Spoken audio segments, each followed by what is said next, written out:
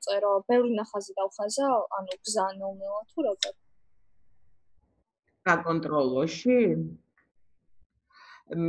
ჩვენ აი ცხრილით რომ გავაკეთეთ, იმ ცხრილში შესაძლებელია იპოვო იმ ცხრილის მიხედვით შესაძლებელია რომელიღაც საწყისი წერტილიდან რომელი წერტილამდეც გინდა აღადგინო გზა წინამომორბედობის ქვეგრაფით.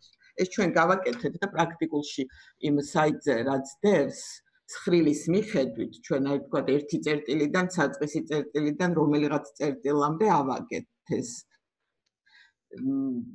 გზა წიბოების მიმდევრობით. აი შეხედეთ ამ მას პრაქტიკულ მეჩვეულს. კი, ნახავ და პრასკალის ალგორითმშიც იგივენაირად? დიახ. და კიდე ერთი ამით მაინტერესებს და თუ შეიძლება. დიახ, ისმენ. ფოიგოშელის ალგორითმი.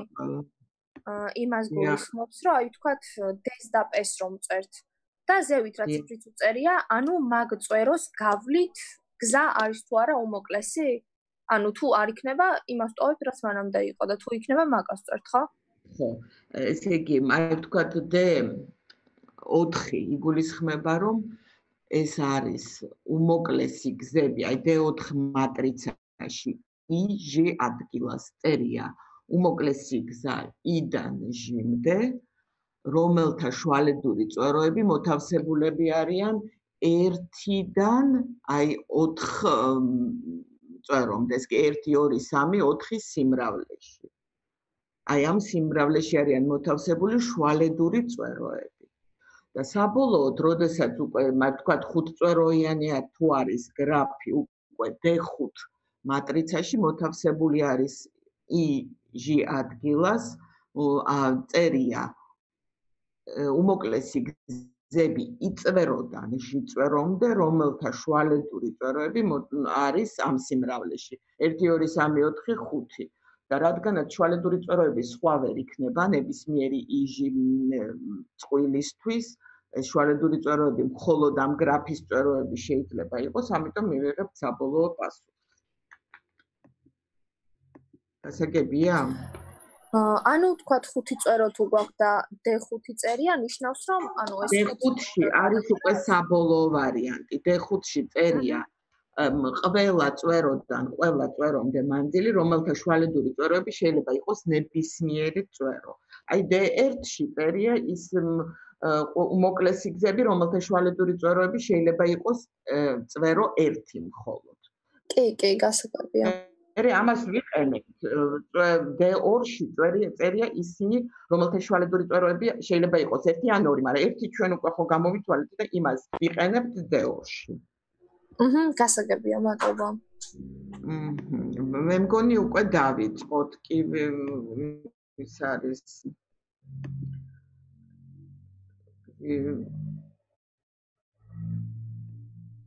საკონტროლოები მეჯერ არ შემიმოწმებია და როდესაც შევამოწმებ, გამოგიგზავნით შედეგებს. ეხლა გავაზიარე ჯერ რაღაცას. დღეს რას ხსნით? დღეს ჩვენ განვიხილავთ ხარბ ალგორითმებს. გადავედით ახალ თემაზე. ხარბი ალგორითმი. ხედავთ ხო? ხედავთ? დიახ. ეხლა ხარბი დავიწყოთ მე მგონი უკვე. ხარბი ალგორითმები ჩვენ შეგხვედრია. აბა ვინ მეტყვის რა ალგორითმები არის ხარბი, რომელიც ჩვენ უკვე გავიარეთ. ხომ არ გახსოვთ?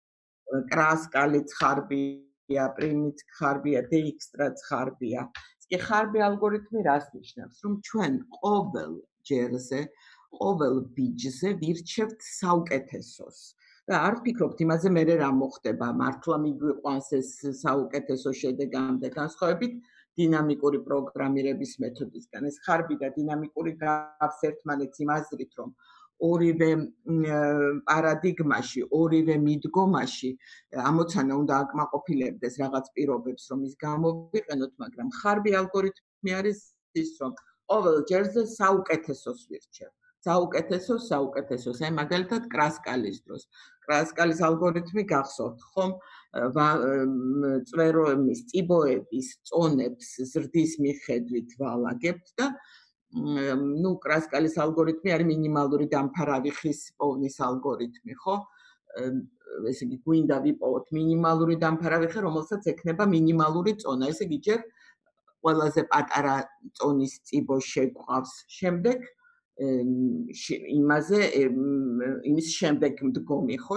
და ასე შემდეგ ზადობით დალაგებული, მთავარია რომ არ შეიკრას ციკლი და ხისთვისება არ დაირღვას, ხო? ეს კი ხარბად ვირჩევთ ჩვენ ხო შეგვეძლო ჯერ თქვა სხვა მოგვერჩია, ნუ სხვადასხვა მეთოდები არსებობს. აი კრასკალი ხარბია, ისიც ხარბია, პრიმიც ხარბია და დეიქსტრაც ხარბია, თუმცა სხვადასხვა ამოცანებს ხსნიან. ეს კი ხარბი ალგორითმი ნიშნავს, რომ ვირჩევთ ლოკალურად იმ მომენტში, რაც არის საუკეთესო. ეხლა ჩვენ ხარბ ალგორითმებს, ხარბი ალგორითმი უნდა აკმაყოფილებს იმისთვის, რომ ამოცანა გამოვიყენოთ ხარბი ალგორითმი, იგი უნდა აკმაყოფილებდეს რაღაც თვისებებს. ხარბი ალგორითმი კარგია იმ მხრივ, რომ სწრაფია და ადვილად განსახორციელებელია, მაგრამ ყოველთვის ის არ გამოდგება იმ ამოცანებისთვისაც კი, რომელსაც აქვს ოპტიმალური ქვესტრუქტურა.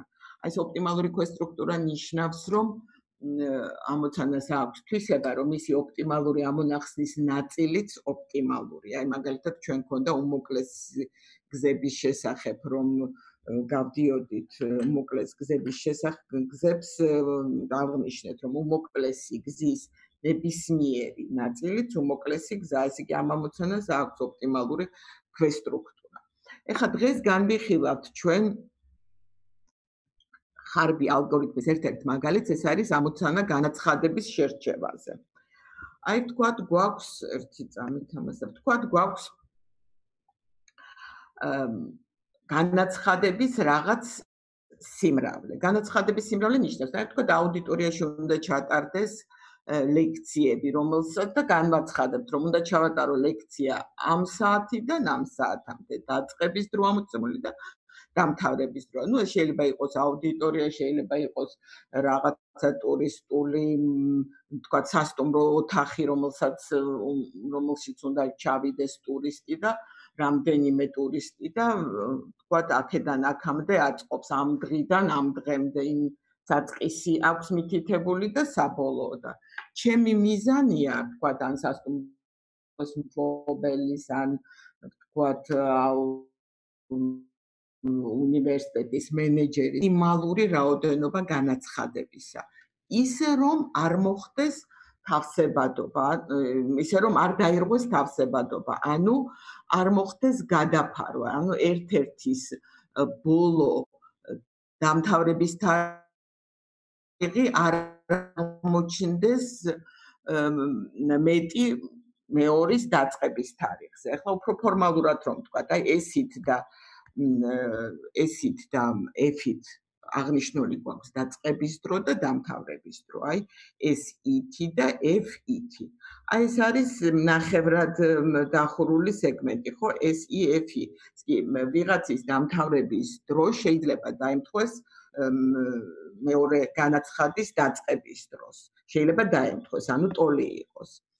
და ანუ აი ესეთი, აი ვთქვათ, I და J ნომრების მქონე განაცხადებს ეწოდება თავსებადი, თუ S-I, F-I და S-J-F-I ინტერვალები არ თანაიკვეთება. ახლა როგორ ვაკეთებთ, ხო და ჩვენი მიზანია, კიდევ ერთხელ ვიმეორებ, ამოვირჩიოთ მაქსიმალური რაოდენობა თავსებადი განაცხადებისა. მაქსიმალური რაოდენობა თავსებადი განაცხადების. ეხლა აი ხარბი ალგორითმი შემდეგნაირად მუშაობს ამ ამოცანაზე.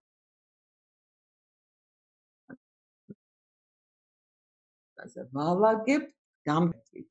აი ესე F1 და ასე შემდეგ F-ი არის დამთავრების დროები და ვალაგებთ მათ ზრდადობის მიხედვით. ნუ აი ამ დალაგებას n-log-n დრო უნდა თუ არ არის დალაგებული, ხო? და აი F-ი და S-ი მასივები მოცემული გვაქვს და აი ამ ფსევდოკოდს აქვს აი ასეთი სახე. ეხლა აგიხწერთ ამ ფსევდოკოდს ამ ჩვენი სიტყვებით და განვიხილავთ ერთ-ერთ ამოცანას, აი ესეთ ამოცანას, რომელიც ხსნის ამ ხარბ ალგორითმს. ესე იგი, აი აქ შეხედეთ ამ ამოცანაში. ეს ითი აღნიშნულია განაცხადები, 10 განაცხადი გვაქვს, S-ით აღნიშნულია დაწყების დრო, F-ით დამთავრების დრო. აი აქ ეს არ შეგიძლიათ არ მიაქციოთ ყურადღება, აი დამთავრების დროები დალაგებულია ზრდადობით და მე მიწერილია შესაბამისი დაწყების დროები, ხო? აი ამოცანა ეს ხარბი ალგორითმი მუშაობს შემდეგნაირად.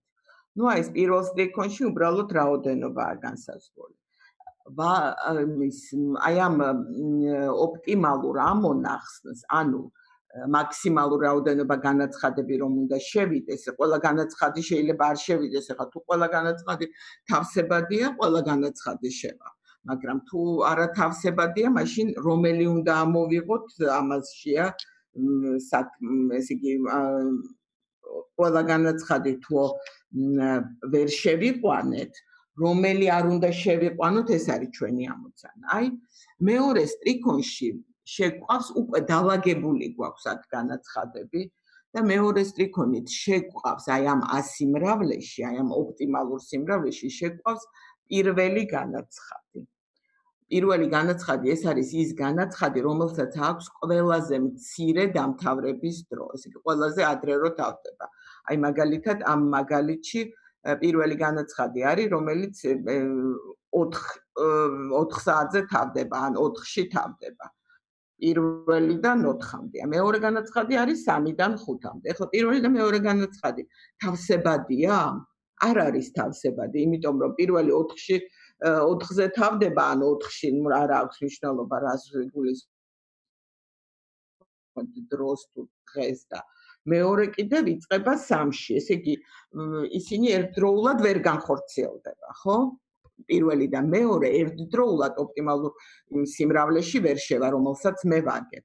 აი პირველი შემყავს და ჟის ვანიჭებ 1-ს აგრეთვე.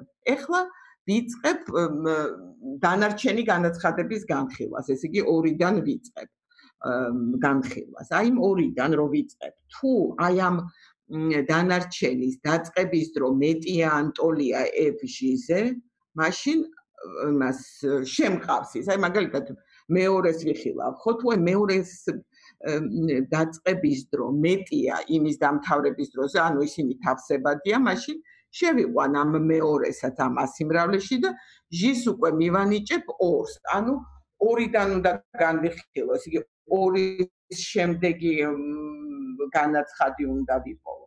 მაგრამ თუ არ შევა, თუ ეს დაირღვევა if-ი, ხო?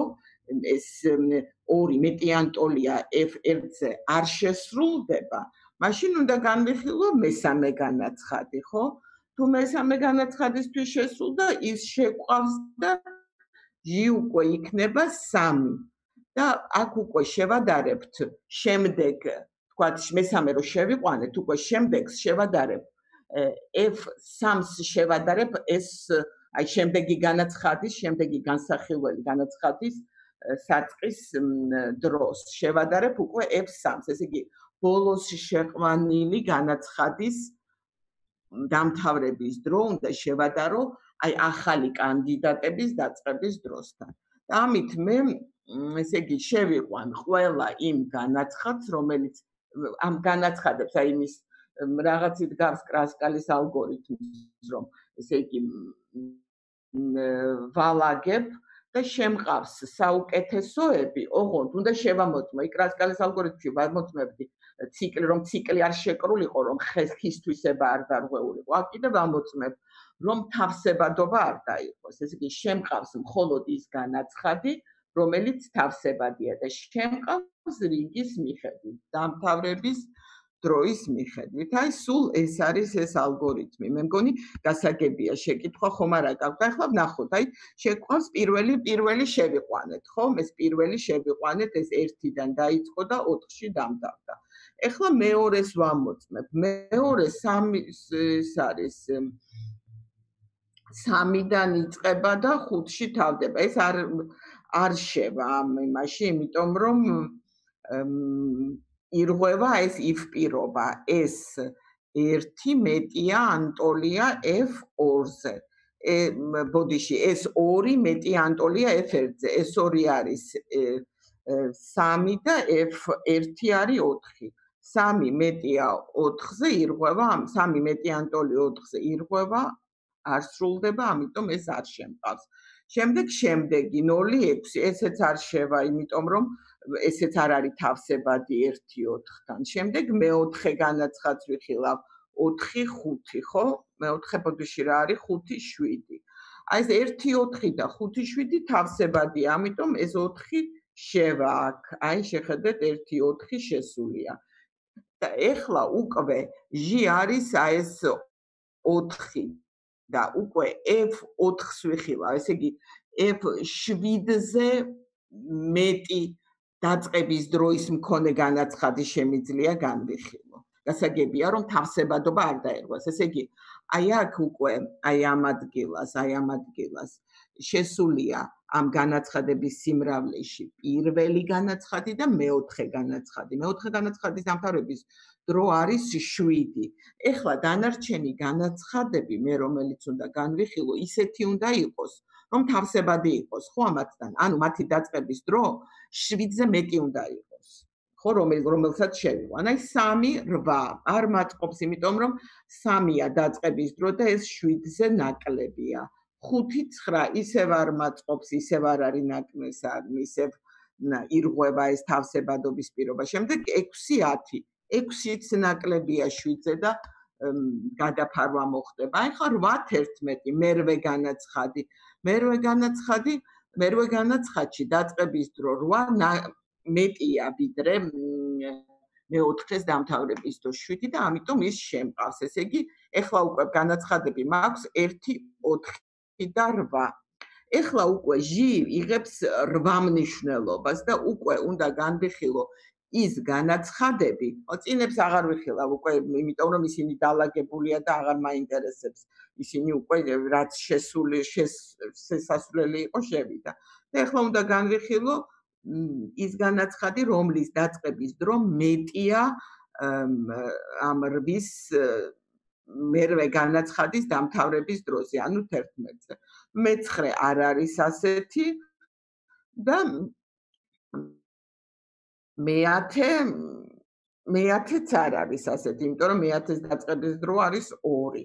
ესე იგი ეს 2 უნდა ამის დაწყების დრო მეტი უნდა იყოს 11-ზე. ამიტომ ესე იგი დამრჩა განაცხადები 1, 4 და 8. გასაგებია, აქამდე შეკითხვა გააქვთ?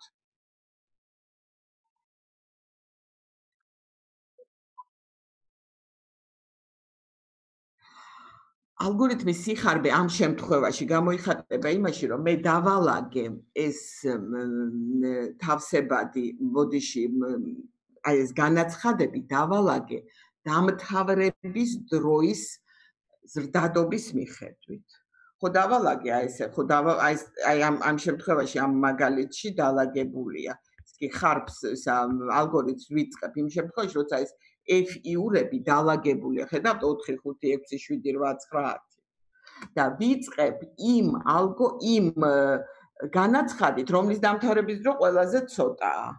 ყველაზე პატარაა დამთავრების დრო, რომ მე რომ ავირჩიო, ისეთი ვთქვათ, ნებისმიერად რომ ავირჩიო, ვთქვათ, ავირჩიო ჯერ, ვთქვათ, მე-10 განაცხადი 2-დან 13-მდე. მორჩა ამასთან თავსებაც ვეღარ ვიპოვი ვერაფერს და მექნება 1 ცალი განაცხადი და ამ შემთხვევაში მე ხარბად რომ ავირჩიე, ესე იგი, ჯერ ყველაზე პატარა ავირჩიე, პატარა დამთავრების დროს, რომელიც ყველაზე ადრე თავდება, რომ კიდე მეტი დამეტიოს, გასაგებია, სიხარბე ამაში მდგომარეობს, რომ საუკეთესოს ვირჩევ იმ აზრით, რომ ყველაზე ადრე დამთავრებულ განაცხადს ვიხილავ ჯერ.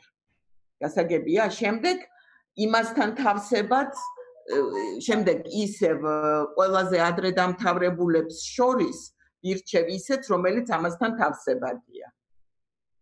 შემდეგ უკვე 2 როდესაც მექნება, უკვე ამ 2-თან თავსებადი უნდა ავირჩიო ისეთი, ოღონდ ვირჩევ აი ამ რიგის მიხედვით. ამ თანმიმდევრობით, რომელიც ყველაზე ადრე თავდება, რომ მეტი დამეტიოს. აი ეს არის ამაში მდგომარეობს სიხარბე. იპასუხეთ თუ ვერა? ამაში მდგომარეობს სიხარბე. ეხლა კიდევ ერთ რაღაცაზე მინდა თქვენი ყურადღება გავამახვილო. აი, თქვათ 1 და 4 შევედით და 1 და 4 შევიყვანეთ და შემდეგ ნუ მე-5, მე-6, მე-7 მარი ვარგა და მერვე შევიყვანეთ, ხო? 8-დან 11-მდე, მაგრამ ეხლა თქვენ თუ დააკვირდებით, მე-9-ც არის, რომელიც არის 8-დან 12-მდე.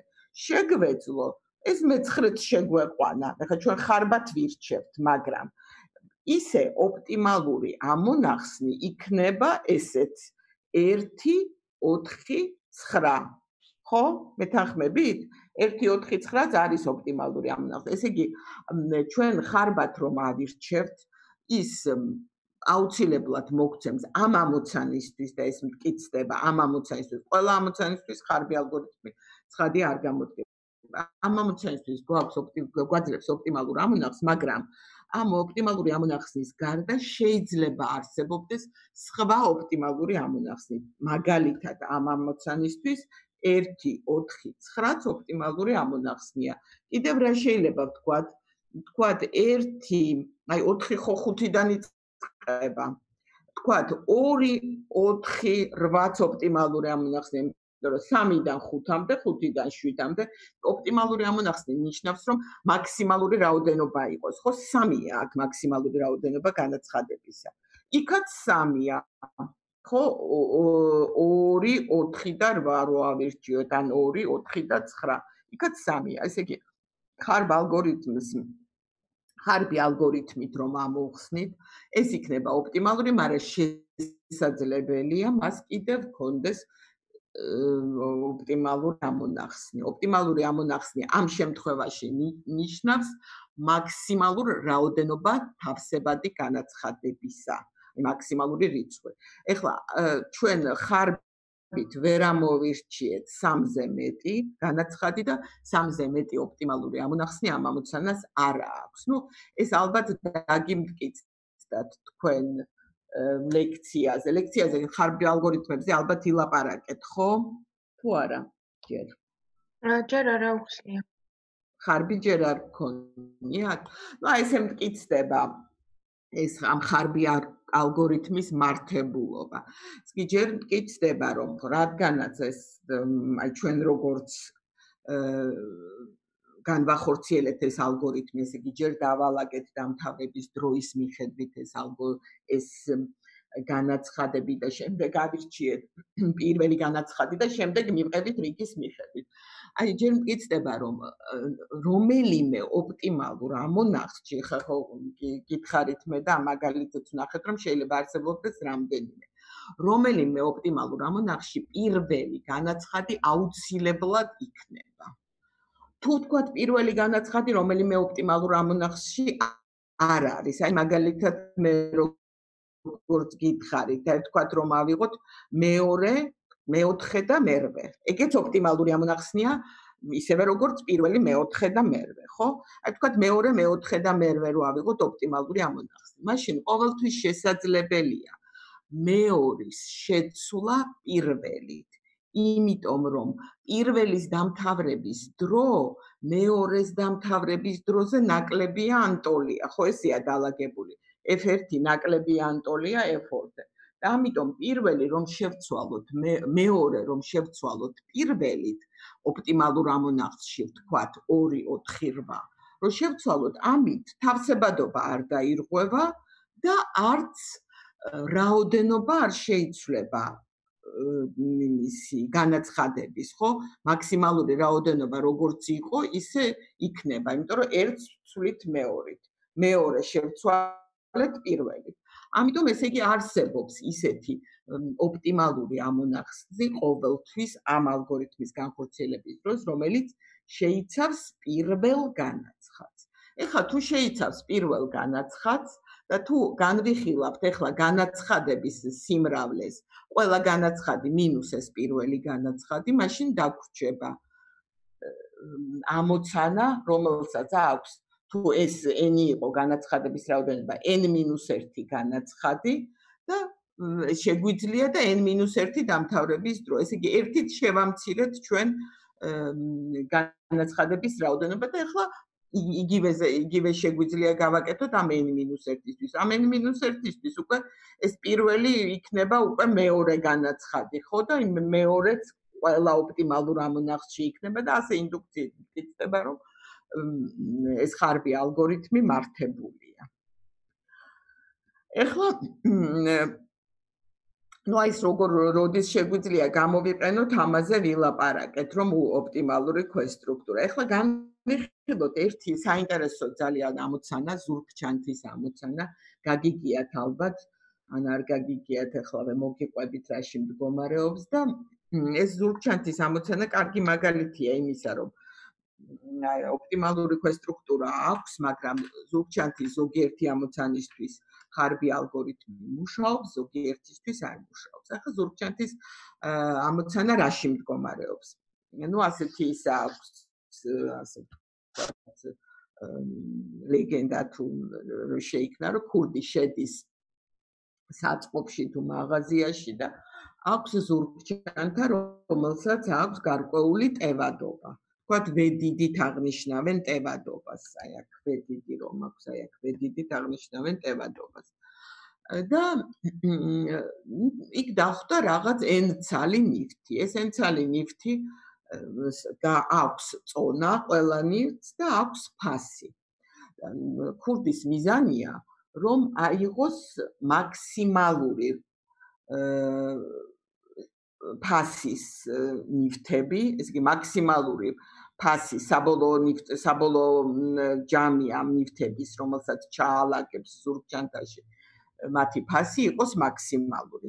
რაღაც ცუდად ვთქვი, მაგრამ მე მგონი გასაგებია. კიდევ ერთხელ გავიმეორე, ესე იგი აქვს ვეტევადობის ზურგჩანთა. იქ დახვდა n-ცალი ნივთი, რომელსაც აქვს აი ეს w აი ამით აღნიშნავთ წონას, weights და v-ი აღნიშნავთ ფასს.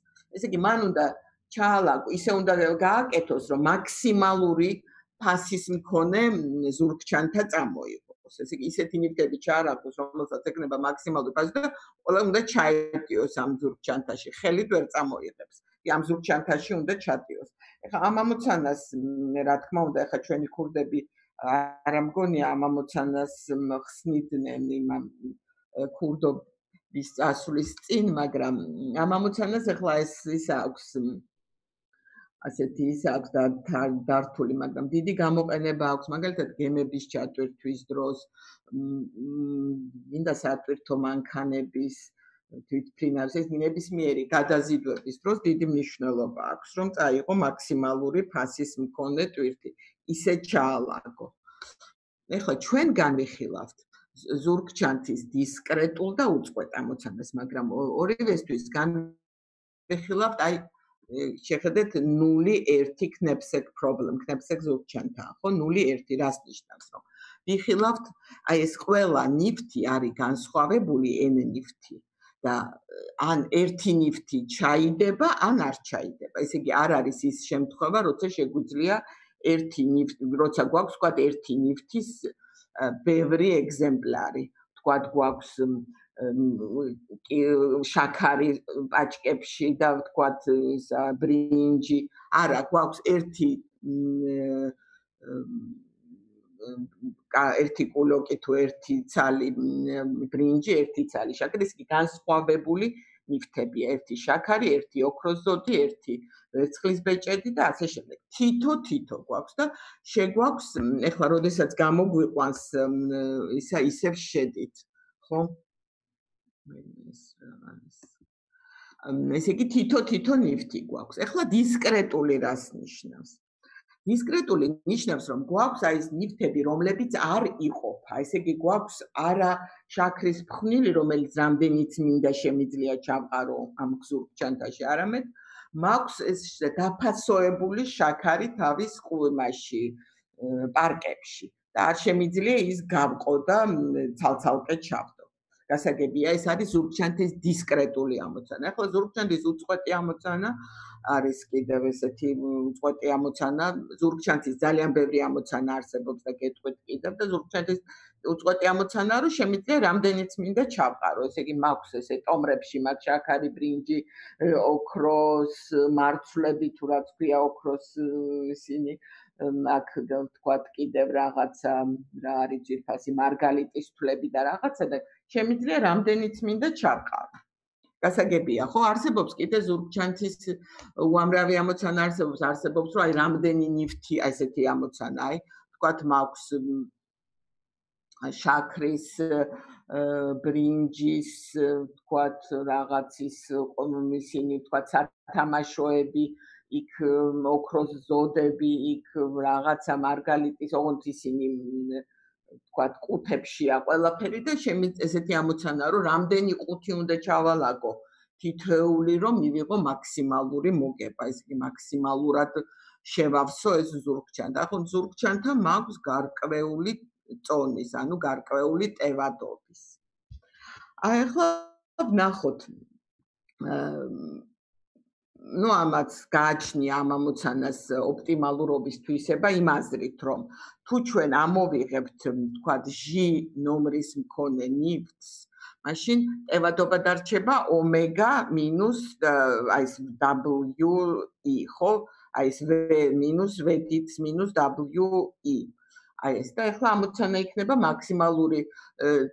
მაქსიმალური ნივთები ავიღო ამ ნივთის გარდა, რომელიც ტევადობა იქნება V-ს მინუს V-ი და ნივთების რაოდენობა იქნება N-1. აი ახლა განვიხილოთ ესეთი ამოცანა. შეხედეთ, აი მარტო აი ამ ასურათს შეხედეთ. აი გვაქვს ზურგჩანთა, რომლის ტევადობაა 50 და გვაქვს 3 ნივთი. ერთის ესე იგი მოცულობა 10, 20 და 30. ნუ წონები 10, 20 და 30 და ფასებია 60, 100 და 120 დოლარი. ეხლა თქვენი აზრით, აი თქვენ რომ იყოთ ქურდი ან თქვენ რომ იყოთ თქვათ სატვირთო მანქანის მენეჯერი, მძღოლი, რომელიც ტვირთავს. აი რომელს წაიღებდით პირველს და რატომ? აბა ვინმე მიპასუხოს. ერთი ცალი სამიანი და ორი ცალი ერთიანი. ერთი ცალი, არა, ეს ამოცანა ისაა, რომ მხოლოდ ერთი ნივთის წაღება შეგიძლია. ორი ცალის არც შეგიძლია, მხოლოდ თითო ხუთი ცალ ერთიანს წავიღებ. არა, გიმეორებთ, რომ ერთიანი არ შეიძლება. ხუთი ცალი არ შეიძლება. მხოლოდ ერთი ნივთი შეგიძლია წაიღო, ერთი ცალი პირველი, ერთი ცალი მეორე, ერთი ცალი მესამე, ან მათი რამე კომბინაცია. აი როგორი მოქმედებდით, რომელს წაიღებდით ჯერ? მეორე და მესამე, რომ 220 იქნება.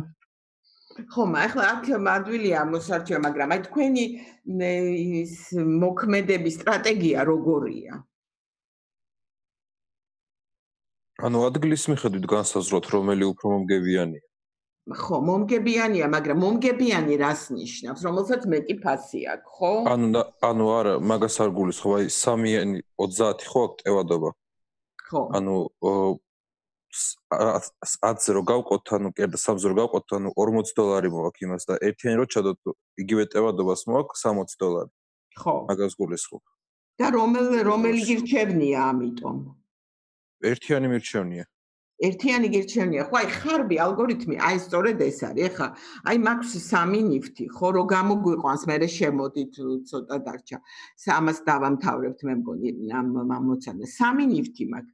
აი შეხედეთ, პირველი არის 10-ია ტევადობა 60 დოლარი ღირს. ესე იგი, ამის ერთეულის ფასი არის 6 დოლარი, ხო, პირველის. მეორეს ერთეული ფასი არის 5 დოლარი, 100 რო გავყოთ 20-ზე, ხო? ხოლო მესამეს ერთეული ფასი არის 4 დოლარი, ხო? ესე იგი, მე მირჩევნია, წავიღო ჯერ ყველაზე ძვირი ნივთი ავიღო, ხო? და შემდეგი სიძვირით, შემდეგი, ხო? ესე იგი, მე ესე ვიმოქმედებდი, ჯერ ხო არ ვიცი მე რამდენი მაქვს, როგორ ჩამეტევა რა, არ ვიცი, არაფერი და აი ხარბად რომ ვიმოქმედო, ჯერ შევიტანდი ჩემს ზურგჩანთაში, აი ამ პირველ ნივთს შევიტანდი, ხო? და იქნებოდა ეს აი შეხედეთ ბენახაზის მეორეს შეხედეთ შევიტანდი ეს იქნებოდა $60 შემდეგ შევიტანდი მეორე ნივთს იმიტომ რომ ის არის სიძვირით მეორე $5 ღირს მერთეული იმას შევიტანდი 20 ავავსებდი 20 $100 იქნებოდა ეს კი $160 ნივთი მაქვს და შევავსე 30-ით ჩემი 50-იანი ზურგჩანდა ეხლა მესამე ნივთიც უნდა მესამე ნივთი შემდეგ მესამე ნივთი უნდა შევიტანო მაგრამ მესამე ნივთი უკვე აღარ მეტევა გასაგებია აღარ მეტევა იმიტომ რომ ამის დანაწევრება არ შემიძლია ეს არის დისკრეტული შემთხვევა ამის დანაწევრება არ შემიძლია მესამე არის რაღაცა ვთქვათ ოქროს ზოდია თუ რაღაცა ვთქვათ შაქრის ის არის ვერ მაშვები ვერ ვტეხავ დამრჩა 20 ადგილი ცარიელი 20 ლიტრია თუ 20 კუბური მეტრია ან რაღაცა ცარიელი და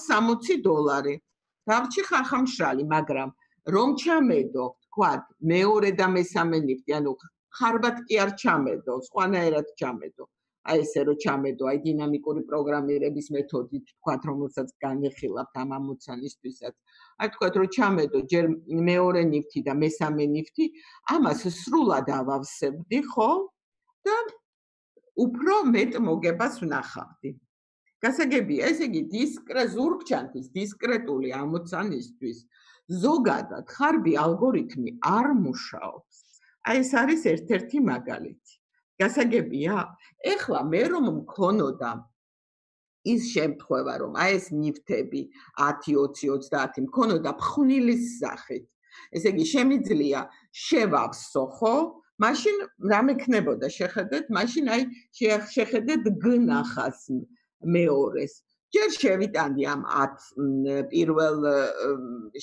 შევიტანდი ჯერ პირველ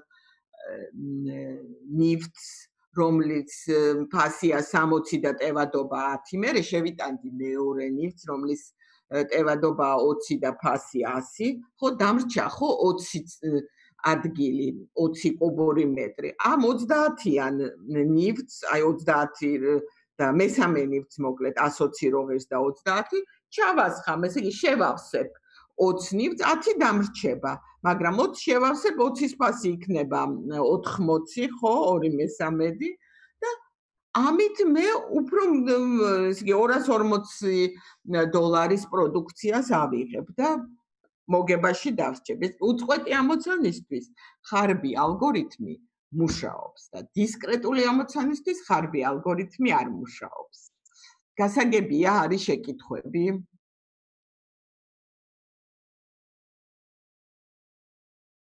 არის შეკითხვები დისკრეტული და მეორე რომელია დისკრეტული და უწყვეტი ეს კი დისკრეტულ ამოცანაში ეხლა გამოგვიყვანს ერთ წუთში და შემოდით ხელმეორედ უნდა გავაგრძელოთ დისკრეტულ ამოცანაში არ შეგვიძლია ნივთის დანაწევრება ხოლო უწყვეტ ამოცანაში შემიძლია ნივთის დანაწევრება აი ამით ეს არის განსხვავება გასაგებია აქ 30 რომ არის იმ 30-ს ვერ ვტეხავ ვერ გავტეხავ და ნატეხს ვერ ჩავიდებ და უწყვეტ შემთხვევაში გავტეხავ აი წარმოიდგინოთ ფხვნილი რო იყოს და ჩავყარო კი კარგი აი ახლა ჩვენ ნუ აქ ამის მუშაობის დრო რო დავალაგოთ ახლა ჩვენ ხარბი ალგორითმით ხომ უნდა დავალაგოთ ეს ჯერ გავიგოთ ფასი და დავალაგოთ ეს ზრდადობის მიხედვით ეს ნივთები და ამას ჭირდება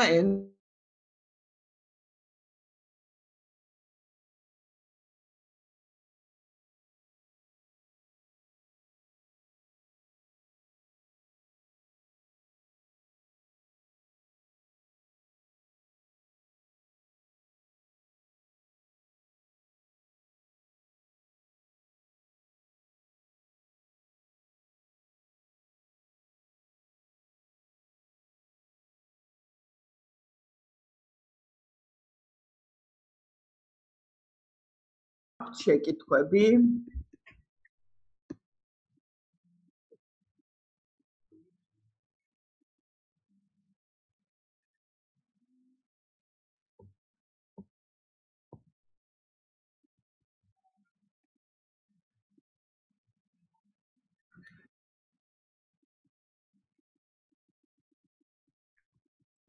ეხლა განვი განვიხილავთ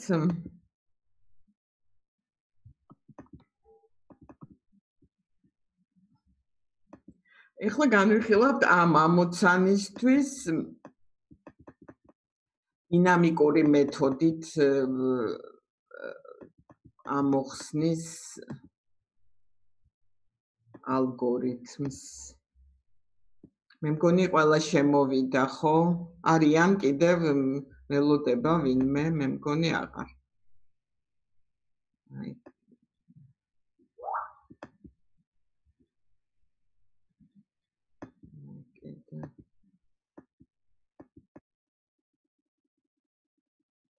დინამიკური მეთოდის მაგალითად ჩვენ ადრე დინამიკური მეთოდს ცალკე ქვემიმდევრობის ამოცანა იყო მატრიცების გადამრავლების ეხლა ეს უკვე აღარ ვასწრებთ ამას და დინამიკური პროგრამირების მეთოდის მაგალითია ფლოიდ-ვორშელის ალგორითმი. კიდე ვინმე თუ დამელოდება თუ შეამჩნევთ რომ ვინმე მელოდება მითხარით მეც კი გამომიჩნდება. აი ახლა ძალიან საინტერესოა აი ამ ზურგჩანთის ამოცანა. ზურგჩანთის ამოცანასთან გააქვთ კიდე შეკითხვა თვითონ დასმასთან და აი ამ მაგალითთან დაკავშირებით. გააქვთ შეკითხვა? გესმით ხო ჩემი? კი, გვესმის. შეკითხვა არა გაქვთ? არა. აი ახლა მოდით შევეცადოთ ამოვხსნათ ეს ზურგჩანთის ამოცანა დინამიკური პროგრამირების მეთოდით. აი თქვათ მოცემულია n სხვადასხვა ნივთი და ღირებულებებია. ეს ხედავთ ხო ამას? დიახ. ღირებულებებია v1, წონებია v1 და ასე შემდეგ v-ნი, წონებია ეს w1 და ასე შემდეგ v-ნი და v-დიდი არის ზურგჩანთის ტევადობა. და უნდა ისევ ამოცანა იგივეა, უნდა ჩავდოთ საგნების მაქსიმალური ღირებულების ქვესიმრავლე, რომელიც ეტევა ზურგჩანთაში. და ხო, აქ განსაზღვრული აუცილებელი პირობა ასეთია, რომ აი ეს თვითონ ეს ზურგჩანთის ტევადობა და თვითონ თითოეულის წონები ან ტევადობები, როგორც გინდათ ისე დაარქვით, არის მთელი დადებითი რიცხვები. ეხლა უარყოფითი ვერ იქნება ცხადია ტევადობა, მაგრამ შეიძლება იყოს ნამდვილი რიცხვიც. და ამ ნამდვილ რიცხვთან რიცხვი, როდესაც არის დინამიკური პროგრამირების მეთოდს აქვს პრობლემები მეხსიერებასთან დაკავშირებით რეალური კოდის ჩაწერის დროს. აი განვიხილოთ ეგზემპლარი, რომელიც განისაზღვრება პირველი i ნივთით. რომელთა წონებია ეს v1 და ასე შემდეგ v1 და ღირებულებებია v1 და ასე შემდეგ vi. და თქვათ ზურგჩანთის ტევადობაა რაღაცა ჟ, რომელიც მოთავსებულია 1-დან v-მდე. ესე იგი, ზურგჩანთის ტევადობა, აი თქვათ v არის 50. ზურგჩანთის ტევადობა შეიძლება იყოს 1, 2, 3 და ასე შემდეგ 50-მდე მთელი რიცხვები, ხო? და აი განვიხილოთ, აი v-ჟ-ით, ეხლა მე მინდა დავაკავშირო რაღაცნაირად, აი რეკურენტული წესი მოვიფიქრო, რომელიც აკავშირებს, აი როგორც მქონდა მე ფლოიდ-ვორშელის ალგორითმში, რომელიც აკავშირებს პირველი i ნივთისა და პირველი i-1 ნივთის ფასს. გასაგებია, რომელიც ეტევა ჟ ტევადობის ზურგჩანთაში. ჟ კიდევ ერთხელ ვიმეორებ, მოთავსებულია 1-დან აი ამ v-ს შორის, სადაც v არის ტევადობა. ეხლა მე ხო პროცესში ვდებ ამ ნივთებს და ჯერ ვავსებ თქვათ რაღაცა, აი თქვათ თუ ტევადობა 50, ჯერ პირველი ნივთი რო ჩავდე, შეიძლება შევავსო 5-ით. მეორე ნივთი კიდევ ერთხელ ვიმეორებ, რომ ამ ნივთს ვდებ თითო ცალს. არ შემიძლია მე ერთი ნივთი ორი ცალი არ მაქვს. მაქვს ყველა ნივთი თითო ცალი. ასეთ ამოცანას ვიხილავ. და აი ამ v-ჟ-ით იყოს იმ ეგზემპლარის, ნუ ეგზემპლარს მე ვუძახი პირველი i ნივთის ჟ ტევადობის ზურგჩანთაში მოთავსებულ ვარიანტს.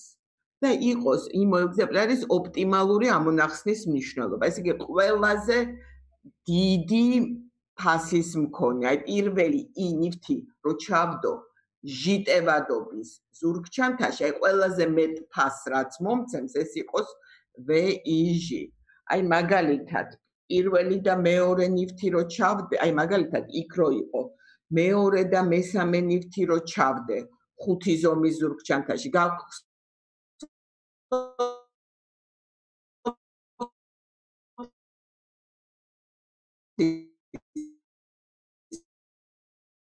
მაგალითი 220 მომცა და მესამე თუ I უდრის 3-ს. გასაგებია, აი თუ მაქვს ვთქვათ I უდრის 3-ს, პირველი, მეორე და მესამე, აი ამ სამი ნივთიდან უნდა ავირჩიო ის ვარიანტი, რომელიც მომცემს მაქსიმალურ შედეგს და ჩაეტევა იმ ზურგჩანთაში. აი მაქსიმალური შედეგი მომცა 2-მა და 3-მა. ესე იგი ეს არის ოპტიმალური ვარიანტი და VIG იქნება 220. აი მაგალითში როგორც მქონდა. ეხლა უბრალოდ სხვა ისა მაგს გახსნილი და ხო გახსოვთ ესა. გახსოვთ? აი ეხლა რო განვიხილეთ. მიპასუხეთ. კი თუ არა? დიახ. აქა ხარ? ესე იგი VIG-ი მე აღნიშნა. ესე იგი იმ მაქსიმალურ ფასს, რომელიც პირველი I ელემენტის ჩადებით მაძლევს ჟიტევადობის ზურგჩანთაში. აუცილებელი არ არის ყველა პირველი I ელემენტი ჩადო. შეიძლება ჩავდო იური ელემენტი და პირველი ელემენტი და ამან მომცეს მაქსიმალური ფასი. შეიძლება ჩავდო პირველი და მეორე ელემენტი, იური ელემენტი არ იყოს, ხო? მაგრამ აი ყველა ამ ვარიანტს შორის, ეხლა მე რო გადარჩევა გავაკეთო, ძალიან ბევრი დრო დამჭირდება.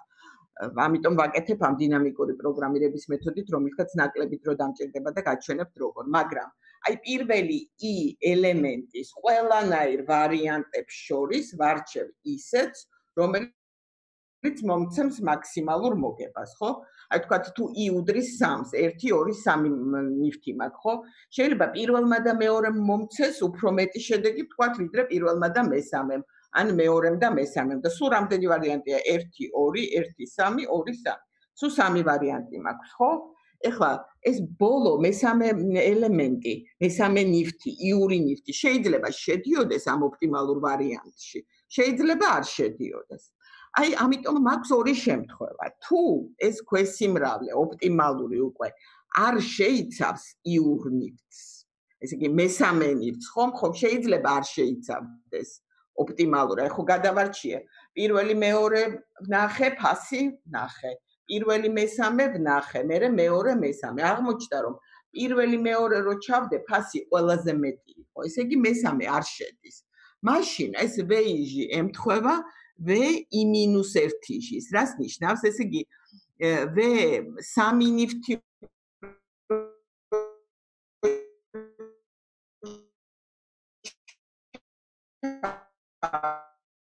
უკაცრავად არის მის თქვენი ხმა გაჭედა.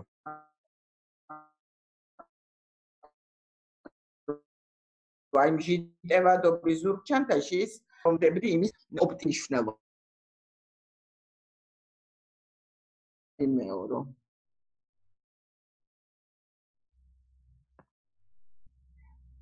პასუხს ველი თქვენგან. თუ არ არის გასაგები, მჯობია მითხრათ, რომ მე გაჭედა თქვენმა ხმამ და არაფერი არ ისმოდა. არ ისმის? ეხლა ისმის, წეღან გაიჭედა და არ ისმოდა არაფერი. ესე იგი, მაშინ თავიდან ვიტყვი. სად გავჩერდი, სად გაჭედა? აი, ბოლო წინა დადება რომ. აი, შეხედეთ, კიდევ ერთხელ ვიმეორებ. აი, თქვა ვიხილავ პირველ 3 ნივთს, ხო? ანუ ნივთს ნომრებით 1, 2, 3. და მაქვს რაღაცა ჟიტევადობის ზურგჩანთა.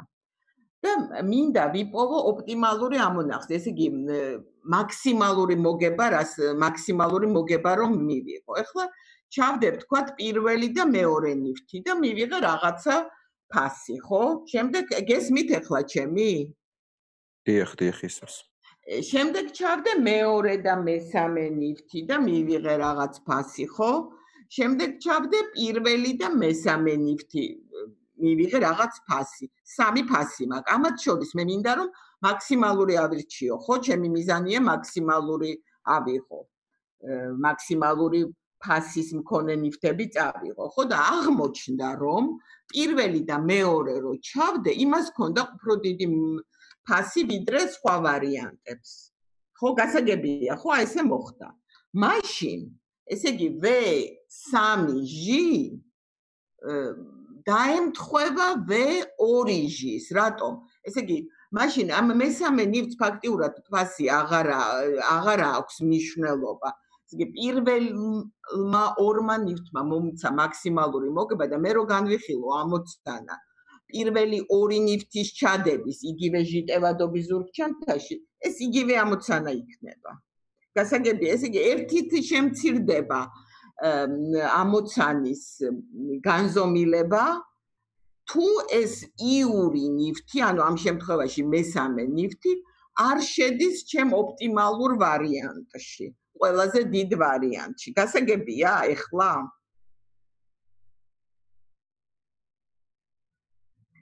ისევ არ გესმით ჩემი ხმა? ისმის გასაგებია.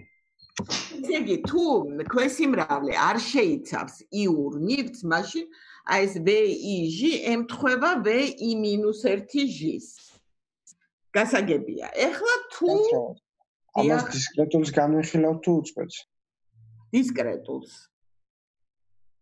დისკრეტულს ვიხილავთ. დისკრეტულისთვის არ ვარგა ხარბი ალგორითმი, ხო და ეხლა ვიხილავთ აი ამ დინამიკური. თორე უწყვეტისთვის ხარბი ვარგა და ხარბი უფრო სწრაფია და ამიტომ ხარბით ამოვხსნი. გასაგებია? ეხლა ვთქვათ, ეს ქვესიმრავლე შეიცავს იურ ნივთს. ანუ ესე იგი რა ხდება, რომ აი რომ ავირჩიე, აი სამი ნივთი მაქვს, ამაზე უფრო ადვილია და იმიტომ სამი ნივთი მაქვს და ავირჩიე 1 2 ვნახე, მე 1 3 ვნახე და 2 3 და აღმოჩნდა რომ ვთქვათ 2 3 ვარიანტი ყველას ჯობნის, ხო? ესე იგი 3 შედის იმ ოპტიმალურ ქვესიმრავლეში, ოპტიმალურ ამონახსნში. 2 3-ია ჩემი ოპტიმალური ამონახსნი და მათი ფასების ჯამი არის მნიშვნელობა, ხო? თუ შეიცავს იურ ნივთს, მაშინ ესე იგი ვაკეთებ ასეთ რამეს. ამ J ტევადობის ზურგჩანთას ვაკლებ ამ მესამე ნივთის წონას. ხო მაქვს თქვა ტევადობა, თქვა 50. აი მესამე ნივთის წონა გამოვაკელი და ვიხილავ ამოცანას, თქვა პირველი ორი ნივთით. ოღონდ ზურგჩანთის წონა იყოს აი ამ მთლიან წონას გამოკლებული ამ მესამე ნივთის წონა. ესე იგი ამით დამყავს მე უფრო ნაკლები განზომილების მქონე ამოცანაზე და ჩემი ამოცანის პასუხი იქნება მესამე ნივთის წონა, ესა ფასი. ესე იგი ხომ მესამე ნივთი შედიოდა, მესამე ნივთის ფასი პლუს იმ ამოცანის ოპტიმალური მნიშვნელობა, რომელიც შეიცავს პირველ ორ ნივთს, ოღონდ ტევადობა არის მთლიან ტევადობას გამოკლებული მესამე ნივთის ტევადობა. გასაგებია ამით, ესე იგი და ამას მივუმატებ ამ მესამე ნივთის ფასს, ესე იგი VIJ იქნება ასეთი. VI-ის, ანუ მესამე ნივთის ფასი ხომ არის, ხო ვიცით რომ ნახდათ შედის იმ ოპტიმალურ იმაში. ამას მივუმატებ ერთით ნაკლები მაქვს ნივთები, მესამე ნივთი რომ ამოვიღო, ხო ერთით ნაკლები მექნება და ტევადობაც ხომ მესამე ნივთის ტევადობით ნაკლები იქნება. ანუ გვექნება ესეთი ამოცანა. VIJ იქნება ამ შემთხვევაში თუ ეს იური ნივთი შედის, ეს იქნება V-იური, ანუ იური ნივთის ფასი პლუს აი ესეთი ამოცანის ოპტიმალური ამონახსნი, ფასი ერთით ნაკლები I-1, ესე იგი იური ნივთი რომ ამოვიღო იმ ამოცანისთვის და იური ნივთი რადგან ამოვიღე, ტევადობაც ომეგა IT შემცირდა, WIT შემცირდა. გასაგებია? გასაგებია? გასაგებია. და ეხლა აი პირველი I ნივთის ყველა შესაძლო ქვესიმრავლის ოპტიმალური ამონახსნი აი ამ ორ სიდიდეს შორის უნდა ამოვირჩიოთ. ესე იგი, თუ ჟი მეტი ანტოლია ომეგა იზე. ხომ არის პირველი ნივთის, თუ ომეგა იზე მეტია, ხო შეიძლება ეს ტევადობა ნაკლები იყოს ომეგა იზე. თქვა მაქვს ნივთები, რომელთა ტევადობაა 5, 6, 7 და ზურგჩანთა მაქვს ტევადობით 2. ხო, მაშინ ბოდიში, თქვათ მე იური ნივთის ტევადობა არის 7 და ზურგჩანთა მაქვს ტევადობით 6. მაშინ ამ იურ ნივთს ვერ ჩავტებ ამ ზურგჩანთაში, ხო? და ამიტომ მაშინ იური ნივთი საერთოდ არასოდეს ვერ შევდებ და ამიტომ უნდა ამოვხსნა ამოცანა ერთით ნაკლები. ვთქვათ პირველი i-1 ნივთისთვის. ანუ ეს თუ ჟი ნაკლებია ომეგა იზე, მაშინ ეს ვეიჟი დაემთხვევა v-1-ჟის და თუ არა და მაშინ დაემთხვევა აი მაქსიმუმს თუ შევა პირველი ვარიანტია ვეიჟი დაემთხვევა v-1-ჟის თუ ქვესიმრავლე არ შეიცავს იურნით და თუ შეიცავს მაშინ აი ამ მეორე ვარიანტი რომ აგიხსენით და ამათ შორის მაქსიმალური უნდა მოვძებნოთ.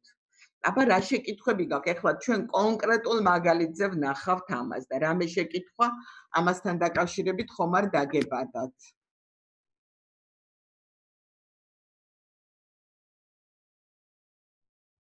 კი თუ არა? არა გაქვს შეკითხვა? არა. გავაგრძელოთ? აი ვაგრძელებთ. აი თქვათ აქეთ წამოვიდა, აი თქვათ ტევადობა არის 5, დაიმახსოვრეთ, ხო? და აი ასეთი მაგალითი გვაქვს. აი გვაქვს 4 ნივთი და მათი წონები არის პირველი ნივთის წონაა 2 ღირებულება 12, მეორეს წონაა 1 ღირებულება 10, მესამესი 20 და მეოთხესი 15. გასაგებია, ხო?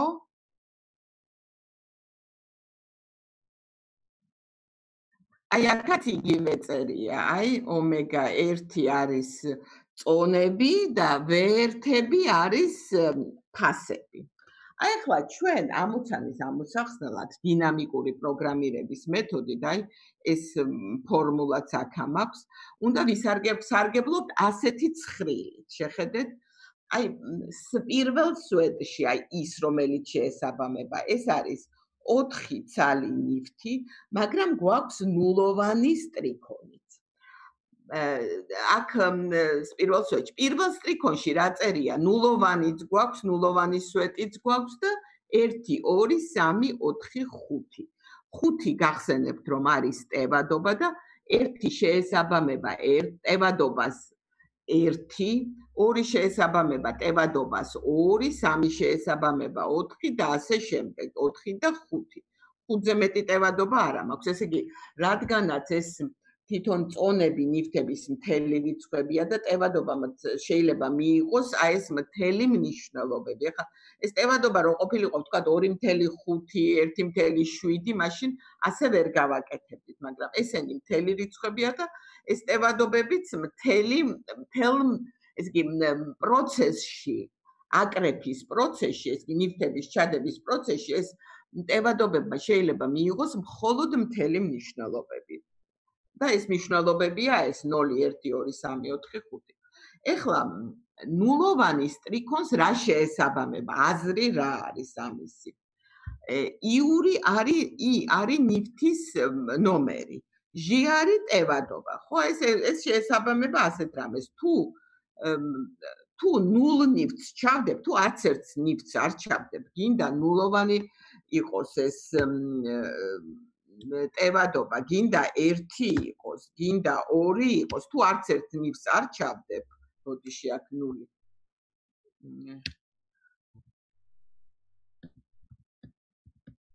აი ეს შევავსე პირველი სტრიქონი. ესე იგი, თუ არც ერთ ნივთს არ ჩავდებ, რაც გინდა იყოს ტევადობა, ჩემი ფასი არის 0. ხო? არც ერთი ნივთი თუ არ ჩავდე, ზურგჩანთა ცარიელი მაქვს და V0 ჟი არის 0. მეთანხმებით? დიახ. ეხლა თუ მე ჩავდე, აი ეხლა აქ მაქვს კიდევ 0, აი ეს სვეტი არის ნულოვანი ტევადობის ზურგჩანთ. აი, ნულოვანი ტევადობა მაქვს. ეს კი ფაქტურად არ მაქვს ზურგჩანთ. ეს მინდა საწყისი მონაცემები მქონდეს. ნულოვანი ტევადობის ზურგჩანთაში გინდა ერთი ჩავდე. ერთს ვერ ჩავდებ, ვერც ორს, ვერც სამს და ვერც ოთხს, ხო? ესე იგი მაქვს სულ 0 ტევადობის ზურგჩანთაში. ეს კი ზურგჩანთა საერთოდ არ მაქვს, უზურგჩანთოთ მივედი მოსაპარად და ვერაფერი ვერ წამოვიღე. ხო?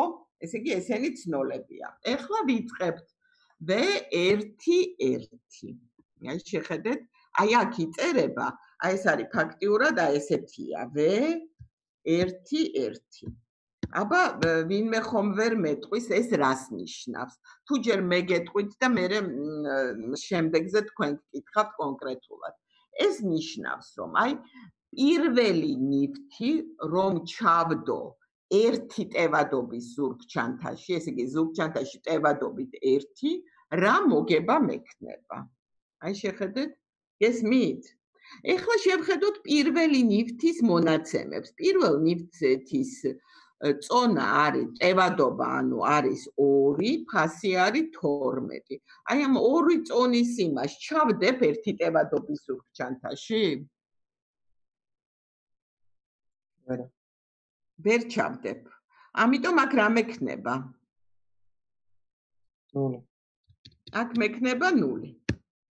ეხლა გადავედი აქ. აქ რა მაქვს? აქ მაქვს V1-2. ხო? ეს რას ნიშნავს, რომ პირველ ნივთს თუ შევძლებ, რომ ჩავდო 2 ზომის ზურგჩანთაში და რა იქნება მისი ფასი? შევძლებ, რომ ჩავდო? დიახ, 12 იქნება. და 12 იქნება ამის წონა, 12 იქნება. ეხლა შემდეგი, აქ რა არის? პირველ ნივთს ჩავდებ 3 ტევადობის ზურგჩანთაში? ჩავდებ. 2-ია მისი ტევადობა, მაგრამ ჩავდებ და 1 დამრჩება. აი ერთის გასწრებს ტრიქონში მარტო პირველ ნივთზეა ლაპარაკი. ჩავდებ და რა წონას რა ფასის ნივთს წამოვიღებ? რა უნდა ჩავწერო აქა? ანუ ისევ 12 იქნება. ისევ 12 იქნება, ხო? კარგი, მეოთხე, ახლა მე კიდევ ერთხელ გიმეორებთ, რომ მე მაქვს უფლება მარტო ერთი ნივთის აღების. თითეული ნივთის მხოლოდ ერთი ცალის აღების უფლება მაქვს. არ შემიძლია, ახლა აქ 4 რომ მქონ, 4 რომ მაქვს, ხო? კარგი იქნებოდა 2 ცალი ამეღო პირველი ნივთი, მაგრამ ასეთ ამოცანას არ განვიხილავ. მხოლოდ თითო ნივთი შემიძლია ავიღო. ეხლა მეოთხეში რა მექნება? ისევ 12. ისევ 12 და აქაც ისევ 12, ხო? ეს პირველი სტრიქონი არის, აი პირველი კი არა, აი ნულოვანი სტრიქონი, პირველი სტრიქონი მაქვს ნივთი ნომერი 1, რომ ჩავდო აი ამ ტევადობის ზურგჩანთაში რა იქნება ჩემი მოგება. ეხლა მეორე სტრიქონი უკვე არის ეს უკვე არის აი აქ წერია V2, აი ეს რა არის? V2-1, ხო? V2-1. და ეს იქნება ხო აქ? ბატონო? 10 იქნება ხო? დაიცადე, აი ახლა მე მინდა გითხრათ, ეს რა თვითონ სიტყვებით რომ ითხრათ რა არის? ეს არის პირველი 2 ნივთის ერთი ტევადობის ზურგჩანთაში ჩადების ფასი. მაგ ოპტიმალური ფასი. V2-1. შეხედეთ რა იქნება ამის ოპტიმალური ფასი? აი აქ მაქვს მიწერია V2-2. ეხლა V2-1 მე აი ამ ფორმულით მოქმედებ. ჩვენი სიტყვებით როგორ მოქმედებთ? აი მაქვს პირველი ნივთი ტევადობით 2, მეორე ნივთი ტევადობით 1. აი ტევადობით 1 რომელი ჯობია რომ ჩავდო? მე პირველი ნივთი საერთოდ არ ეტევა. ხო და ჯობია ჩავდო პირველი ნივთი. ეს კი პირველი 2 ნივთისთვის ერთი ტევადობის ზურგჩანთაში პირველი 2 ნივთის ჩასადებად მხოლოდ პირველი ნივთი გამომადგება და აქ რას ჩავწერ? 10. 10. გასაგებია ესა ვინმესთვის არის გაუგებარი? აი ახლა შეხედეთ, ახლა V აქვავსებ ეს არის V2 სიტყვებით რა არის ესა? ესე იგი პირველი ორი ნივთი ზურგჩანთაში ტევადობით 2. აი ამის მაქსიმალური მოგება რა ვარიანტი იქნება? ესე იგი ეს რა ვარიანტია? შემიძლია მარტო პირველი ჩავდო, შემიძლია მარტო მეორე ჩავდო, შემიძლია ჩავდო ორივე ერთად, ხო? აი როგორ ჩაეტე? ახლა ეს V2 როგორ უნდა გამოვიანგარიშოთ? შეხედეთ, აი ზედა ფორმულით. ეს ხომ არის მაქსიმალური V1-2. აი ეს V1-2 რას ნიშნავს? აი მარტო პირველი რო ჩავდო, ხო? და მეორე ვარიანტი რა არის? აი მაქსიმალური რასა და რას შორის ვეძებ? აი მეორე რო ჩავდო, ამის ფასი ხო იქნება V2 და დამრჩება მხოლოდ ერთი ნივთი.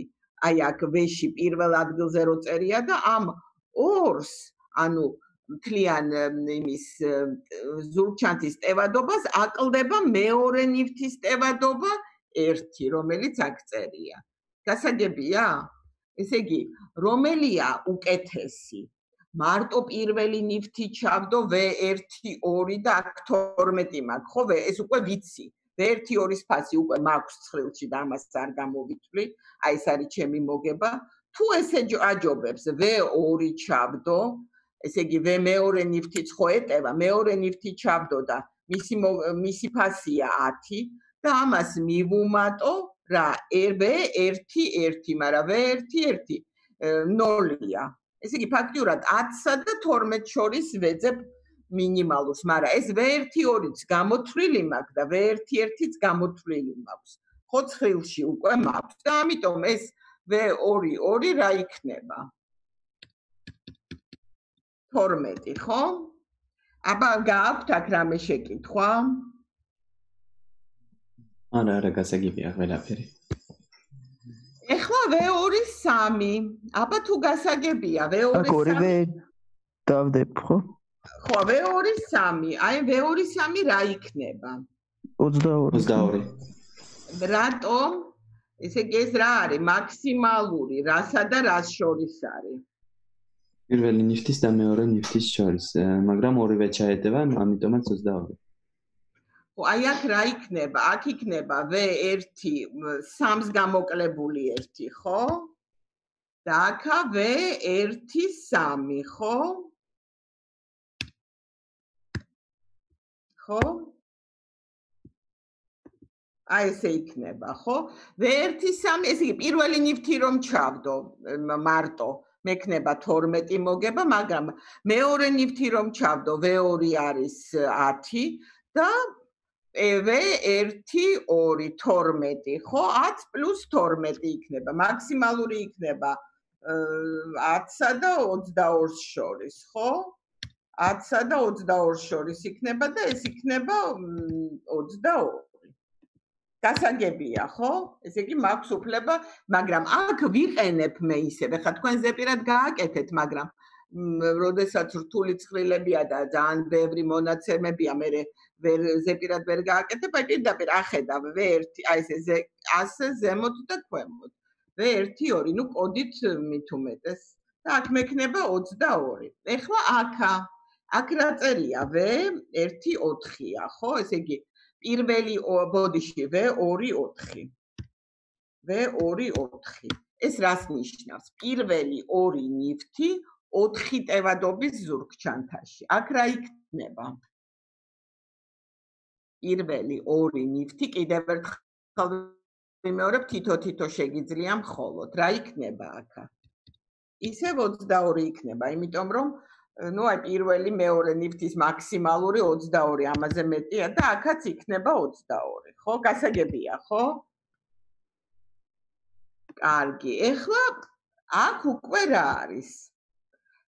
აბა მითხარით თქვენი სიტყვებით, აქ რას აი ეს V3-1 რა არის?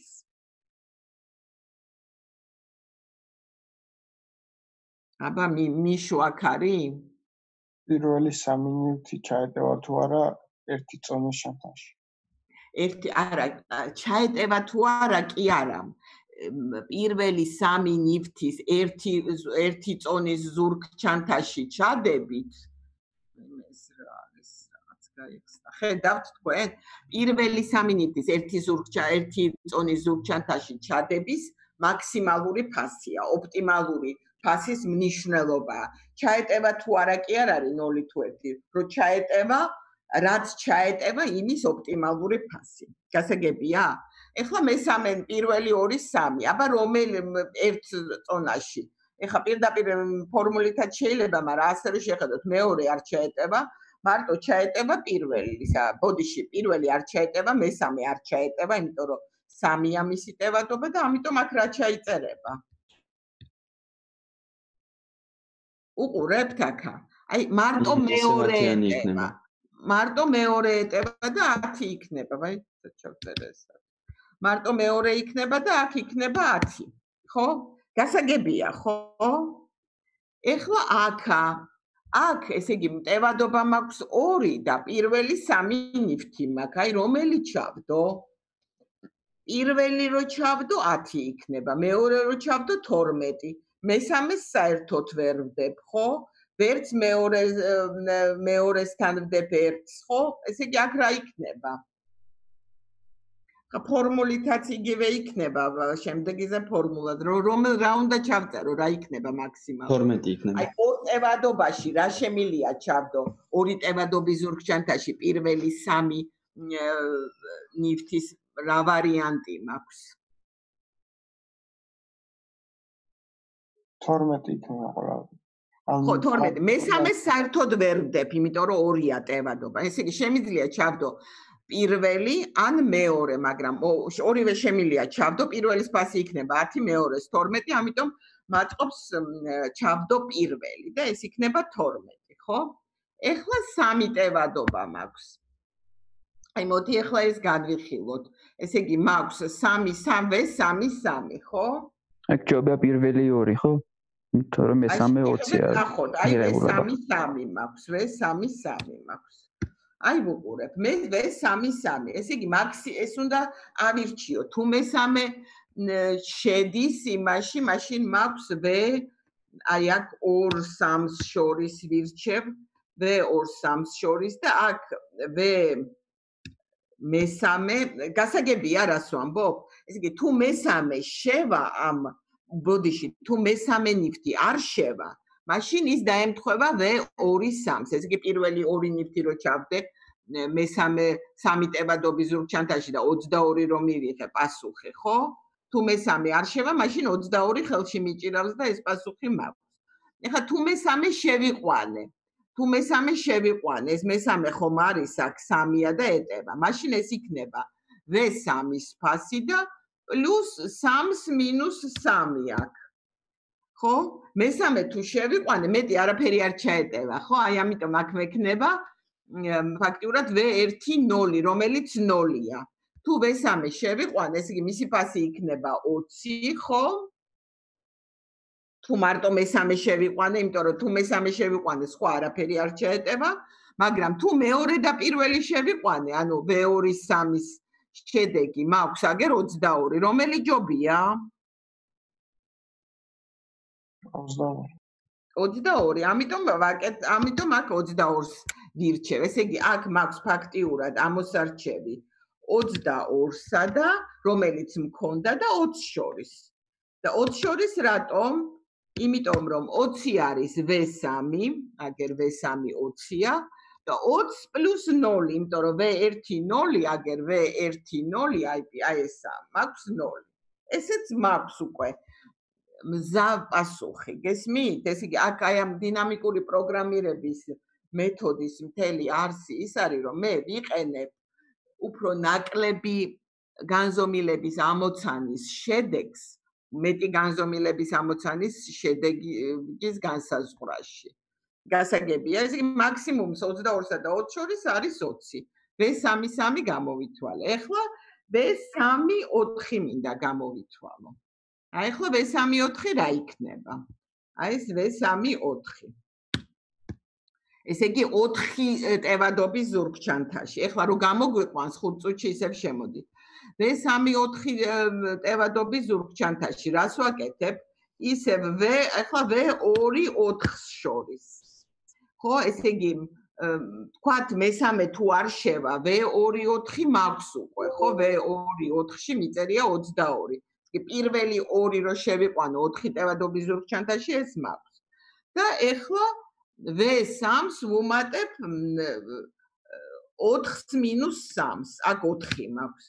ესე იგი მესამე ნივთი თუ ჩავდები, მისი ფასი ხომ არის V3, პატარა V3 და მე კიდე უნდა ვნახო V3-ის გარდა კიდევ რამე ეტევა, V3-ის გარდა რა ეტევა?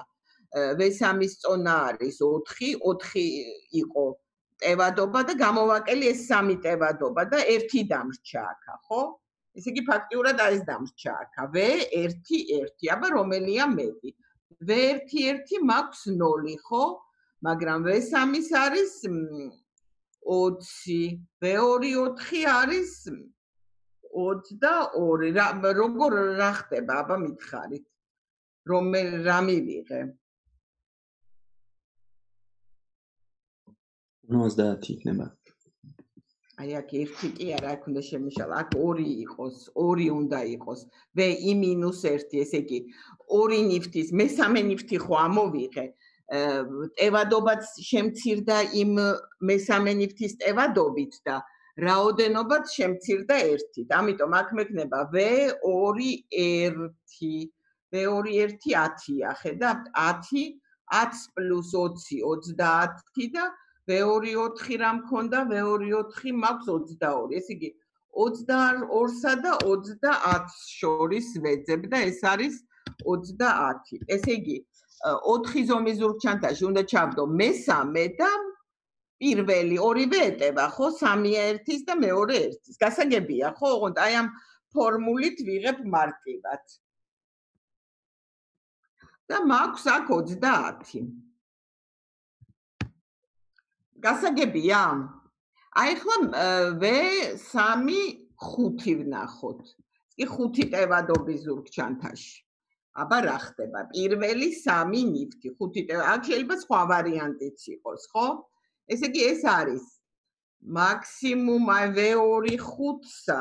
ესე იგი პირველი 2 ნივთი, ესე იგი მესამე თუ არ შედის იმ ოპტიმალურში, ესე იგი ემთხვევა ეს პირველი 2 ნივთი რომ ჩავდეთ 5 ტევადობის ზურგჩანთაში, ანუ 22 მაქვს აქა, ხო?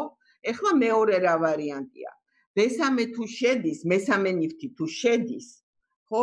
მისი წონა ცალკეა და დამრჩა უკვე ისევ 2 ნივთი და აქ მექნება ტევადობა 5-ს გამოვაკლოთ მესამეს ტევადობა, რომელიც არის 3. ესე იგი V2 2 მაქვს აქა. V2 2 რა იყო? 12. 12 + V3 20-ია. ესე იგი მაქვს 32. ესე იგი აქ მაქვს მაქსიმუმი 22-სა და 32-ს შორის. და აქ მაქვს 32. გასაგებია? ეხლა არის გასაგები თუ არა? დიახ, გასაგებია. ეხლა მეოთხე ყველა ნივთი, ეხლა 4-ვე ნივთი 1 ტევადობის ზურგჩანთაში რა იქნება? 4-ვე ვარიანტი იქნება 10 აქა, ხო? გასაგებია მე მგონი, აი ამას რო შეხედოთ ამ მონაცემებს. იმიტომ რომ მარტო მეორე ნივთი შეიძლება ჩაეტიოს 1 ტევადობის ზურგჩანთაში, ხო? ეხლა აქ რა იქნება 2 ტევადობის ზურგჩანთაში? 2 ტევადობის ზურგჩანთაში მაქვს ახლა შემიძლია შევიყვანო მეორე ნივთი და ფასია 10, შემიძლია შევიყვანო პირველი 12 და მეორე ბოლო მეოთხე 15 და მე მგონი 15 ჯობია ყველას, ხო? მესამე ნივთი ვერ შემყავს. ხო, ესე იგი 12-სა და 15 შორის ვირჩევ. ეხლა აღარ ვარჩევ ამას. მე მგონი გასაგებია, ხო? ეხლა V4 3. აი ეს თუ გინდათ გავარჩიოთ. ეხლა 1 წუთში გამოგვიყვანს და ისევ შემოდით. V4 3. ესე იგი 4 ნივთი მაქვს და ტევადობა მაქვს 3. ეს მეოთხე ნივთი თუ არ შედის, მაშინ აქ 3-ს წერ ტევადობას და აქაც 3-ს. ესე იგი, ემთხვევა ან 3 ნივთი რომ შევდო, ან აქ მექნება V4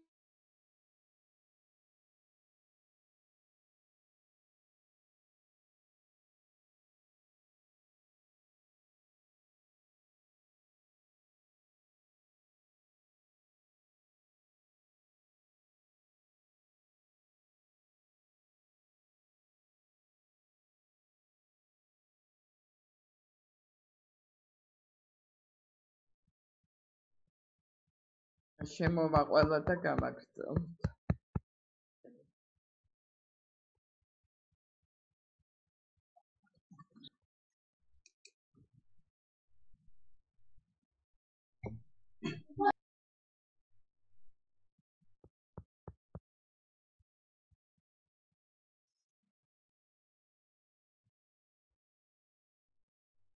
შემოვიდა ყველა ნეტა. ეხლა ვერ ხედავთ ისევ? აი ახლა გამოჩნდა?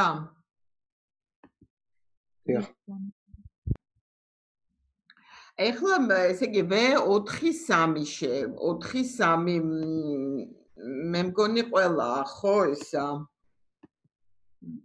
არავინ არ მელოდება. V4-3, აი ეს მეოთხე ტრიქონისა და მესამე სვეტის გადაკვეთაზე, ესე იგი 4 ნივთი 3 ტევადობის ზურგჩანთის ოპტიმალური ვარიანტი გვაინტერესებს. აი V4-3.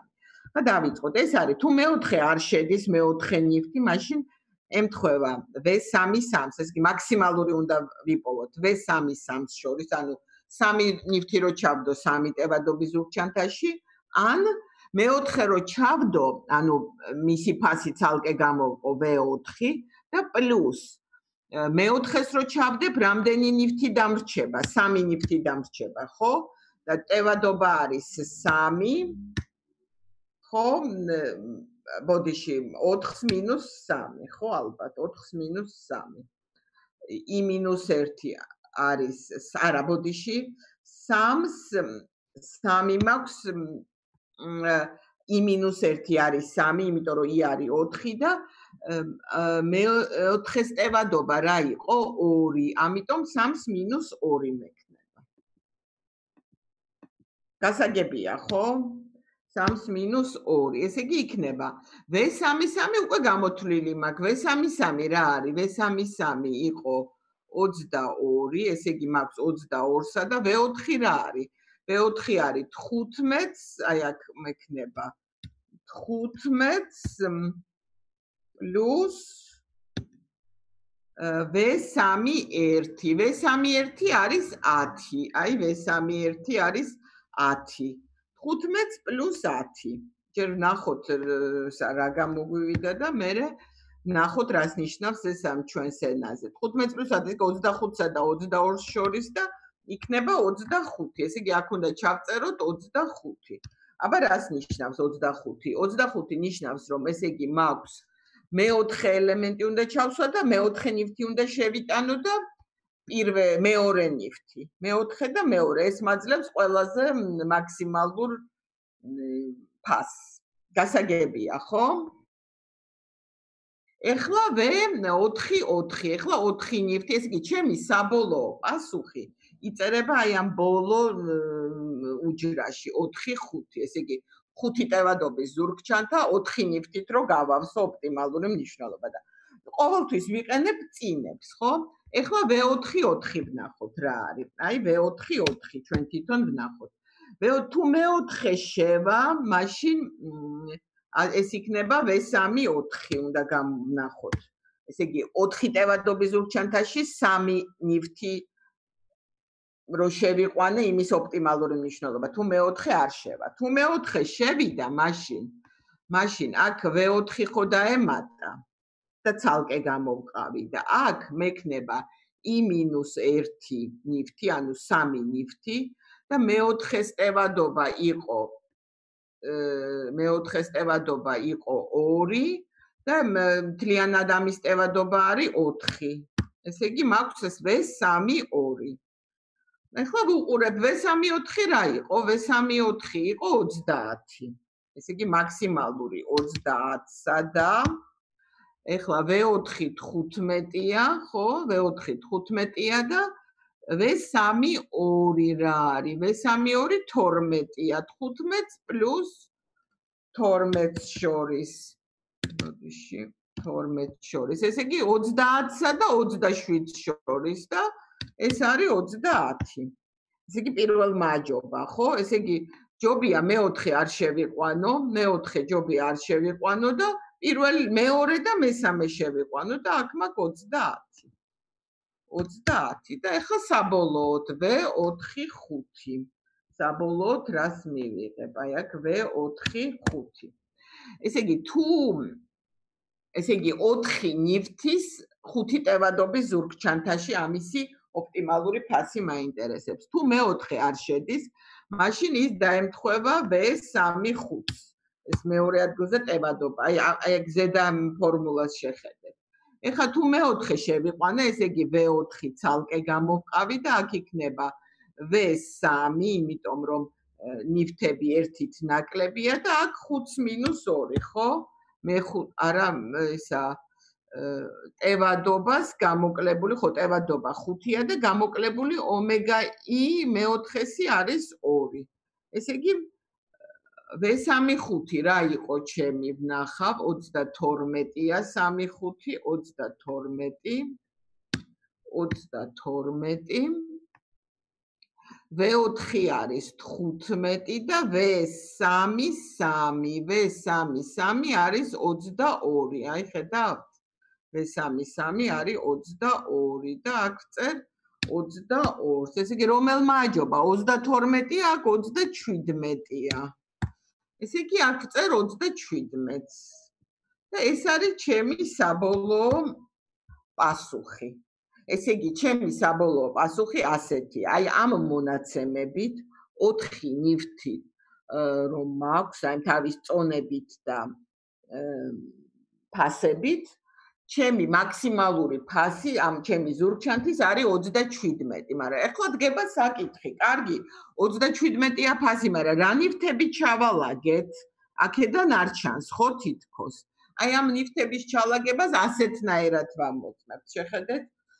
აი ეხლა გვაქვს აქ 37. 37 არის 4 ნივთის ჩალაგებით 5 ტევადობის ზურგჩანთაში. ეხლა ვუყურებთ, ავდივართ ვერტიკალურად, ვამოწმებთ. აი V3 5-სა და V4 5 შორის ვამოწმებ.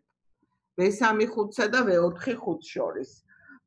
რადგანაც V3 5 ნაკლებია, არ ემთხვევა V4 5-ს. ესე იგი ამ აი ახლა აქ მინდა ავკრიფო, ცოტა როგორ ხო აი ესე მინდა ავკრიფო ნივთების ნომრები. ეხლა რადგანაც V4 5-ში რა წერია? 4 ნივთი 5 ტევადობის ზურგჩანთაში, V3 5-ში 3 ნივთი 4 ტევადობის 5 იგივე ტევადობის ზურგჩანთაში. ესენი ერთმანეთს არ ემთხვევა. ესე იგი აქ ნამდვილად მე-4 ნივთი გვაქვს ოპტიმალურ ამონახსში. მე-4 ნივთი გვაქვს. რადგან მე-4 ნივთი გვაქვს, ესე იგი მე-4 ნივთი რომ ამოვიღო, დამრჩება 3 ნივთი. და ტევადობა რა იქნება? 3 ნივთი რომ დამრჩება.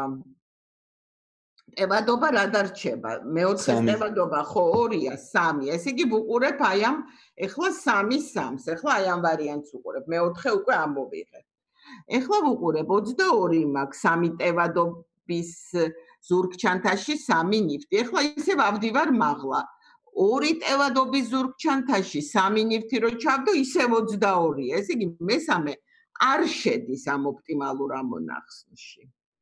არ შედის. მესამე რადგანაც არ შედის, ესე იგი ნივთები დამრჩა 2 და ტევადობა დამრჩა იგივე 3.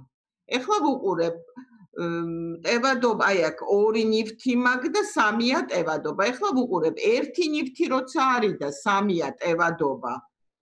ეგ განსხვავდება. ესე იგი მეორე ნივთი შედის ამ ჩამონათვალში, ამ ოპტიმალურ ამონახში, ხო? მეორე ნივთიც რო ჩავდევი, დამრჩა. 2 ნივთი ჩავდე, მესამე არ შედის, 1 ნივთი დამრჩა და ტევადობა რა დამრჩა? მეოთხეს ჩავდე და მეორე ტევადობები 3 გამოაკლდა 5 ესე იგი 2 დარჩა ხო ესე იგი დამრჩა აქ აი ამაზე ვარ 1 ნივთი 2 ტევადობაში ეს არ ემთხვევა 0-ს ესე იგი 1-იც არ ემთხვევა ზედას ესე იგი 1-იც შედის და ესე იგი ჩემი ზურგჩანთაში უნდა ჩავდო პირველი ნივთი, მეორე ნივთი და მეოთხე ნივთი და მათი საერთო ფასი იქნება 37. მართლაც რომ შეხედოთ პირველი ნივთი 12, 10 და 15. მათი ფასი იქნება 37. გასაგებია? მე ძალიან მიყვარს ეს ამოცანა. თქვენ როგორ მოგეწონათ?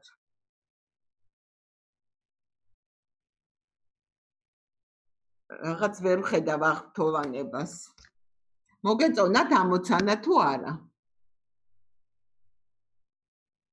ნორმალური. ცუდი არ არის. ცუდი არ არის. რა ვიცი, ლამაზია მე მგონი. ეხლა ამას ეს თვითონ კონსპექტში არ არის. და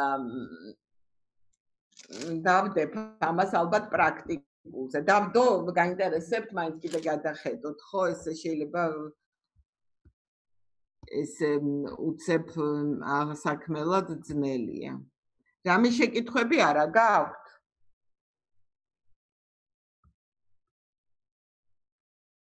შეკითხვები გაქვთ?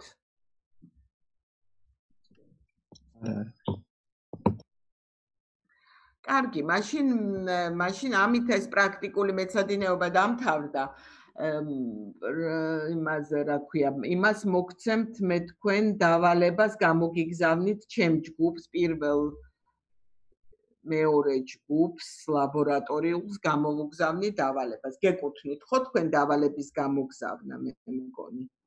წინა კვირაში ქონდა. თქვენ წინა კვირაში ქონდათ? ხო, მართალია, მაშინ შემდეგზე გამოგიგზავნით. ერთი დაგვრჩა მოკლედ. შემიძლია ეხლაც გამოგიგზავნოთ თუ გცალიათ, ერთი დაგვრჩა, მეტი აღარ გვექნება. ლაბორატორიულის დავალება ერთი დაგვრჩა. გამოგიგზავნით მომავალ პარასკევს, მართალია წინასწარ რატო ვაგზავნე. მომავალ პარასკევს გამოგიგზავნით. ეხლა დღეს გავარჩევთ ლაბორატორიულზე გადავიდეთ, ხო? და გავარჩიოთ ის დავალებები, რაც თქვენ გქონდათ. უკვე გადავიდეთ თუ დავისვენოთ ცოტა?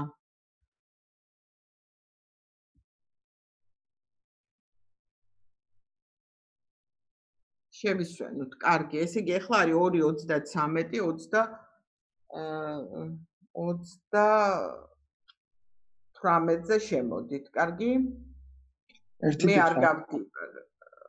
მე არ გავდივარ, აქ ჩართულია. ბოდიში. თუ რამე შეკითხვა გაქვთ, მკითხეთ ამასობაში. ანუ აი ეს მარტო ამ კვირაში ჩაგვიტარებთ თუ შემდეგ კვირებში შეიძლება რომ ჩაგვიტაროთ ეს გაკვეთილები, ლექციები. ჯერ თქვენ ვისი ხართ? მე მედიასთან ვიყავი ლაბორატორიულზე. მე არ ვიცით როგორ იქნება, ხო გეუბნებით გუშინ შეეძინა ვაჟი. ნახოთ შემდეგ კვირას არა სკურდიანთან რა ხდება? ავათარის. ასე. და მე ჩაგიტარებთ ხა, ესე იგი შემდეგ კვირას შეიძლება ბატონი რეზო უკვე გამოვიდეს. ნახოთ, თუ არ გამოვა, მოგივათ SMS-ი და ისა და შემომიერთდებით. მე მაქვს 4 შაბათს ამ დროს გაწყობთ ხო და კიდე მაქვს 5 შაბათს დილას. მაგრამ ამ 5 შაბათს საკონტროლო გვაქვს და ამიტომ გირჩიეთ 4 შაბათს და პარასკევსაც შევდივარ ქალბატონ მედეასაც საკონტროლო აქვს და იმას ჩავატარებთ და შემდეგ კვირას გეტყვით როგორ იქნება. ნახოთ. ალბათ უფრო მე მგონია რომ მედიას ბავშვები შემომიერთდებიან ან მე ალბათ მომავალ კვირას ბატონი რეზოც გამოვა. იმედი მაქვს უკვე შეძლებს და შეგიძლიათ ორივესთან ვისთანაც გნებავთ იმასთან შეერთეთ. ეს კი დაგვრჩა ჩვენ ერთი თემა, ეს დიდი თემაა ალგებრული ალგორითმები. ეს აი ამ ხარბის შემდეგ ეს თემა დაგვრჩა და ამას განვიხილავთ. ლაბორატორიულს ხო რაც შეეხება საკონტროლოებს და ლაბორატორიულებს, ამას თქვენ მასწავლებლებთან დაწერთ. საკონტროლოს ბატონი რეზო დაგაწერინებთ, როცა იქნება, როცა გამოვა მედეასთან ერთმა ჯგუფმა დაწერა, ხო და გაუგზავნით ქალბატონ მედეას და მეორე ჯგუფიც რო დაწერს, იმასაც გაუგზავნით ქალბატონ მედეას და ლაბორატორიულებსაც თვითონ მოაგვარებენ თქვენი პედაგოგები თქვენთან. გასაგებია ეს ტექნიკური საკითხები.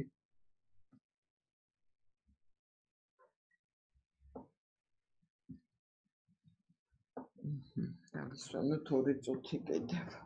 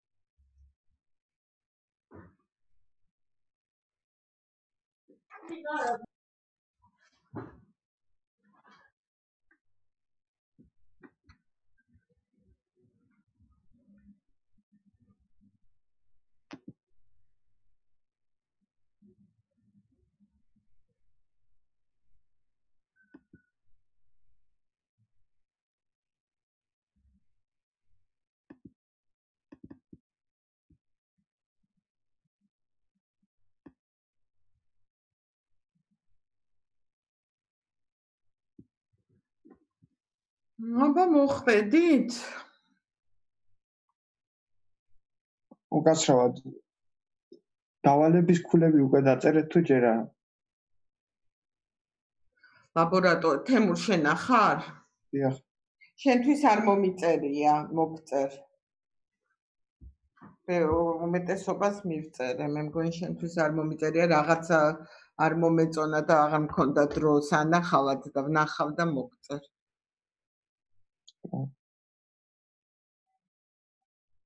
გავარჩიოთ, ეხა დავიწყოთ უკვე? რამდენი ხართ? ვინც უნდა და ალბათ შემოვიდა, ხო? ეხლა დღეს მინდა გავარჩიო, ეხლა არ ქონდათ რთული დავალება, ხო, მე მგონი, სხვა დავალებებთან შედარებით, ტრანზიტული ჩაკეტვის ამოცანა უნდა ამოგეხსნა, ზოგს ეს შეხვდა. ზოგს შეხვდა უარყოფით წონიანი ციკლის აღმოჩენა. აი მოდი ჯერ გავარჩიოთ ტრანზიტული ხედავთ ხო ეხლა კოდს? ტრანზიტული ჩაკეტვის ამოცანა ფლოიდ ვორშელის კოდის საფუძველზე, ხო? ну აი როგორც გინდათ თუ გინდათ შევცვალოთ სახელები თუ გინდათ უბრალოდ დავტოვოთ ეს print solution. ტრანზიტული ჩაკეტვის ამოცანა რაში მდგომარეობს გახსოვთ? გახსოვთ რაში მდგომარეობს ტრანზიტული ჩაკეტვის ამოცანა? აღმოაჩინა უერთდებოდა თუ არა წვეროები.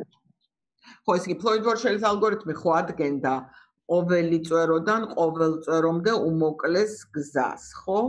და ტრანზიტული ჩაკეტვის ამოცანაში თვითონ ეს გზების წონები არ აქვს, უბრალოდ გვაინტერესებს არსებობს გზა ყოველი წვეროდან ყოველ წვერომდე გზა არსებობს თუ არ არსებობს და output-ი, ესე იგი შედეგი არის ერთიანებისა და ნოლებისგან შემდგარი მატრიცა, სადაც გადაკვეთაზე არის, ну, იმაზე დიაგონალზე 1-ია. თუ გადაკვეთაზე არის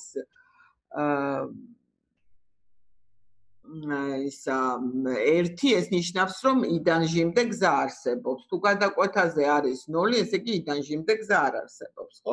ეს შეგვიძლია ამის საფუძველზე გავაკეთოთ. ეხლა ჩვენ ეს არის ფლოიდ-ვორშელის ალგორითმი, ახლა რასაც გაჩვენებ. ფლოიდ-ვორშელის ალგორითმი ხო ესე შეგვყავდა ჩვენ ისინი, რა ქვია, მონაცემები. დიაგონალებზე 0-ები გქონდა. თუ არსებობდა ი-ჟი წიბო, მაშინ წერდით მის წონას, აი თქვათ აქ წერია -2, 0, 3, 0 არა, 4, 2, რაც არის დიაგონალებზე 0-ები და თუ არ არსებობდა წიბო, ეს კი საწყისი მონაცემი ესე, თუ არ არსებობდა წიბო, მაშინ წერდით იმას int max, ხო? ეხლა აი ამ print solutions-ში შესაძლებელი გვაქვს რაღაცა. ეხლა ვიწყებთ ტრანზიტული ჩაკეტვის ამოცანას. ამ ტრანზიტული ჩაკეტვის ამოცანაში, ну, შეგვიძლია ეს ფლოიდ-ვორშელით შევცვალოთ, მაგრამ იყოს აი აქ მოდით დავწეროთ 1 აღვნიშნოთ, ხო? და აი აქ აი ესეთი თვითონ ეს მონაცემებია. აი ეს მონაცემები ასეთი იყოს. მოდი, აი ყველა ეს ტრანზიტული ჩაკეტვის ამოცანაში როგორ არის? თუ აი საწყისი მონაცემები როგორ უნდა თუ გახსოვთ თქვენ აი შეგიძლიათ ჩახედოთ იმ იმაში კონსპექტში. თუ უდრის ვეს, ანუ დიაგონალზე და თუ არსებობს წიბო, ესე იგი თუ აი ამ გრაფში graph UV არ არის int max-ი, მაშინ უნდა ჩავწეროთ ერთიანები.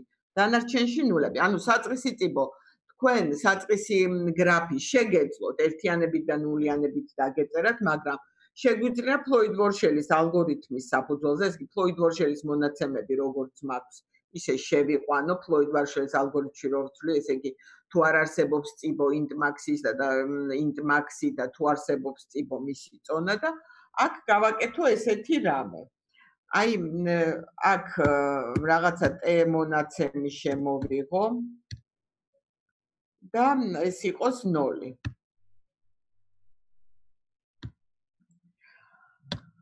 და შემდეგ ასეთი რაღაცა გავაკეთო. თუ if max, სადმე აი აკრიფავ. თუ უდრის ვეს, ესე იგი დიაგონალებზე, ან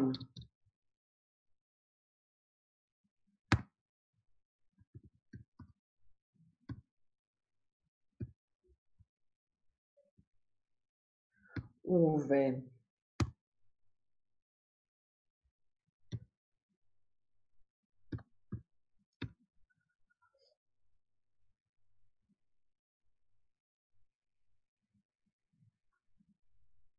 არ უდრის int max, ხო?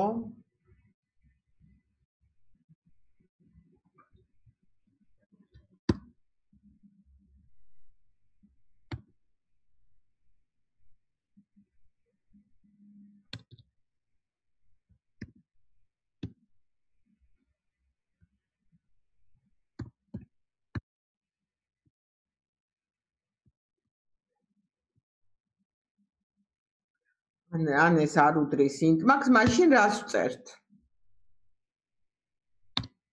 მაშინ t იყოს 1, ხო?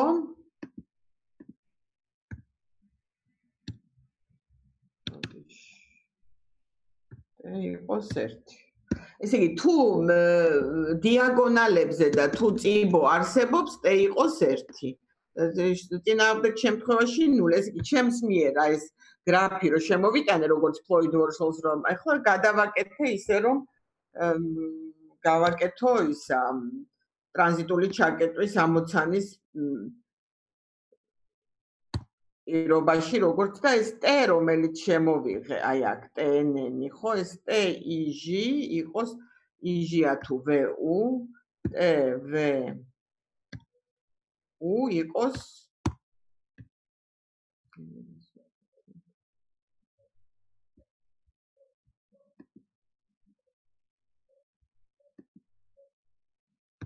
TVU იყოს ტესტოლი.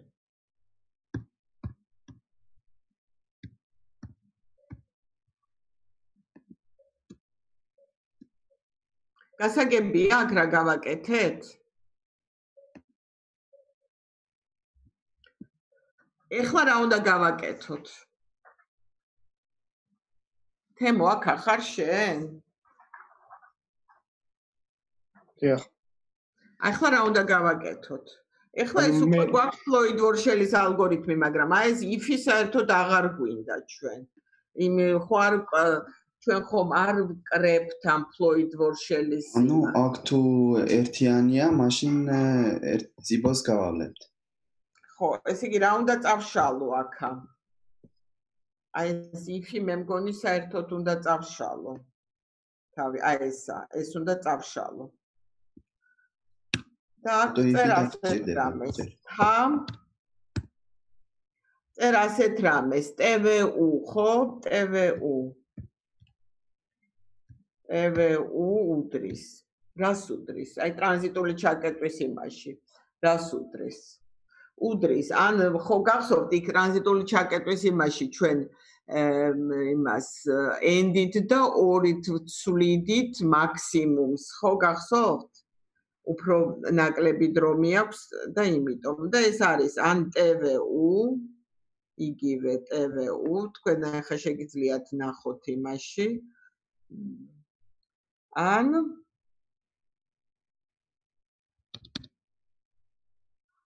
როგორ არის TVK-სა და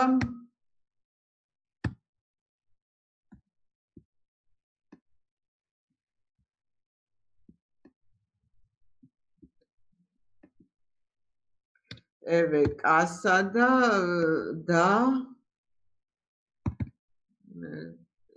TKU. ხო, ეს გახსოვთ რას ნიშნავს? მე მაინში რო შევავსე ეს მატრიცა. ბატონო? მაინში რო შევავსე მატრიცა. ხო, ახლა ზოგმა მეინში შეავსო პირდაპირ მატრიცა ერთები და ნოლებით, ხო? ეგეთ შეიძლება და ზოგმა სხვანაირად გააკეთა, პრინციპში ყველას ჩაუთვალე, მაგრამ აი ეს არის ალბათ და აქ print solution T უნდა. აი ეს T. და აი ეს არის, ნუ აი მით უნდა შეგეძლოთ და აქ მეინში ესენია. ახლა ზოგმა მეინ შეცვალა, ხო, აი აქ ესეც უნდა შევცვალოთ ახლა, აი აქ. აი აქ უკვე აღარ გჭირდება ესენი საერთოდ აღარ გვინდა. მარტო სიაუთი გვინდა, ეს კი ჩვენ აქ ხომ თვითონ იმ გრაფიკსაც ვაგებთ, გრაფიკს კი არა, იმ გრაფსაც ხო ვაგებდით და აქ კიდე პირდაპირ ამას და მოკლედ გასაგებია, ხო, ძალიან პატარა ცვლილებას ვაკეთებთ. აქ. ეხლა ის განვიხილოთ. ეხლა მინდა განვიხილოთ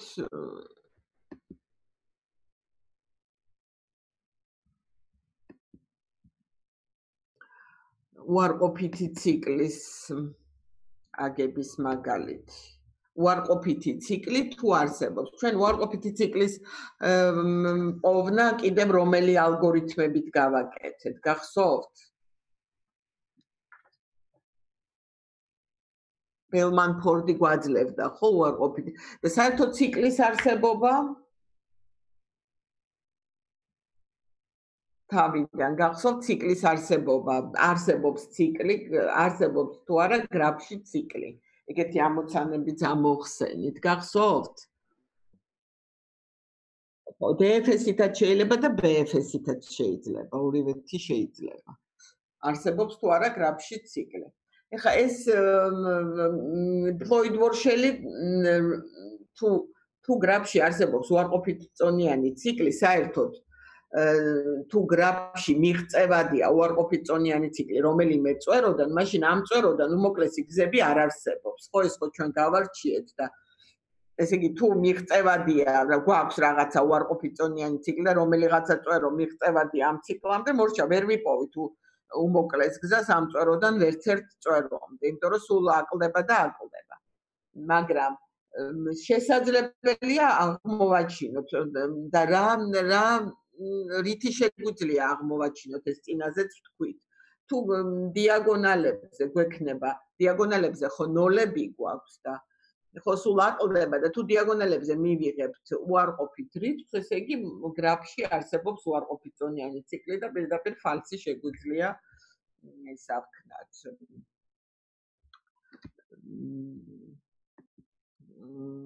აუთპუტი იყოს ფალსი. ახლა როგორ დავადგინოთ არსებობს თუ არა უარყოფითწონიანი ციკლი. მოდით აი ესეც ახლა ისევ მაქვს ფლოიდ-ვორშელის ალგორითმი. ახლა ეს print solution-ი საერთოდ არ მინდა.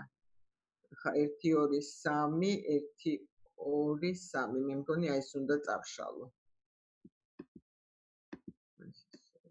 აი ეს უნდა წავშალო. ეს საერთოდ არ მინდა. ეხლა აქ მე ხომ არის თუ არა უარყოფითწონიანი ციკლი, მინდა true and false კი ან არა, ხო? ასე კი აქ შეგვიძლია ბულის ტიპის დავწეროთ. ბულის ტიპის და ფლოიდ-ვორშელი კი არა, ну რა ვიცი, თუ გინდათ შევცვალოთ, თუ გინდათ არა. ნეგატივ, თქვა შეგვიძლია დავწეროთ negative cycle. ასე დავარქვათ. negative შეიძლება თვითონ იყოს negative cycle, ხო? და ეხლა ეს რას აკეთებს? აქ ეხლა ეს გრაფია. გრაფი გვაქვს.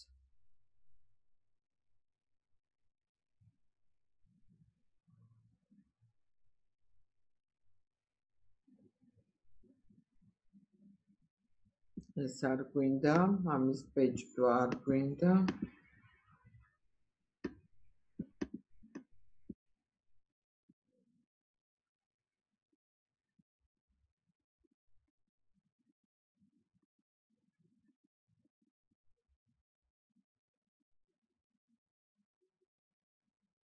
ეს მინდა წავშალო, მე ვერ ვშლი, რატო რა ხდება? და აქ int main-ში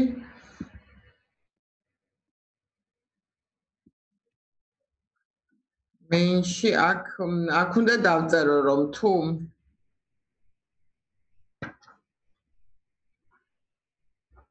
ვერ წავშალე, რატო ვერ წავშალე? აქ მინდა წავშალო ეს ახლა.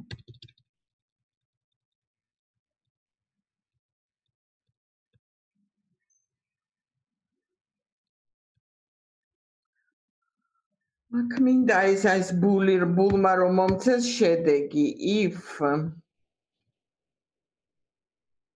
ოღონდ ყველა იმისთვის ყველა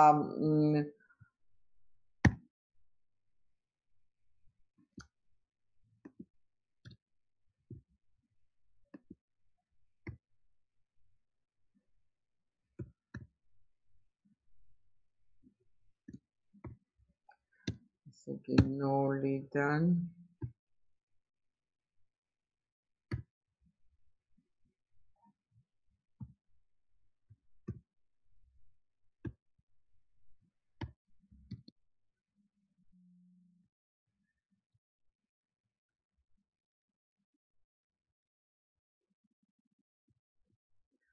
თუ ასე იგი DEE, ну ამ შემთხვევაში ჩვენ distantით გვაქვს ხო აღნიშნული, თუ distant EE ანუ დიაგონალებზე თუ მაქვს 0, ბოდიში თუ ნაკლებია 0-ზე, უარყოფითი რიცხვი თუ მაქვს.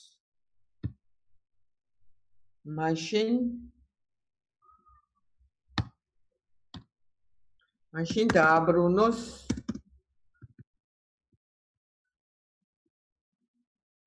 უარყოფითი რიცხვი მაქვს, ესე იგი არსებობს უარყოფითწონიანი ციკლი და მაშინ დააბრუნოს true. თუ არა და მაშინ დააბრუნოს false.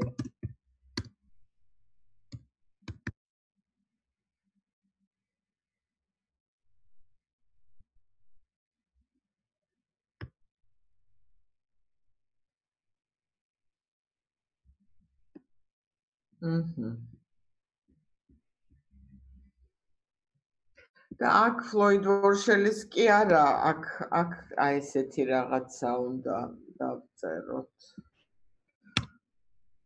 if ეს ხომ არის, აი ეს მთლიანად არის, აი ეს bool ფუნქცია neg cycle. ხო, ეს თუ neg cycle true არის, მაშინ if აი ეს აქ უნდა დავწეროთ neg cycle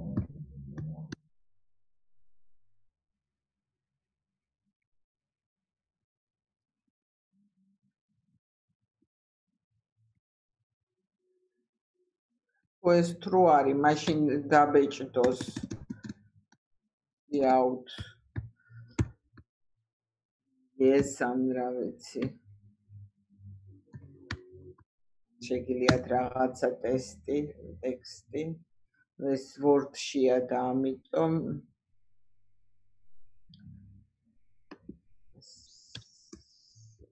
გადავაკეთებთ და თუ არა და else-იც იმით დაბეჭდა დიდი ასოებით else out no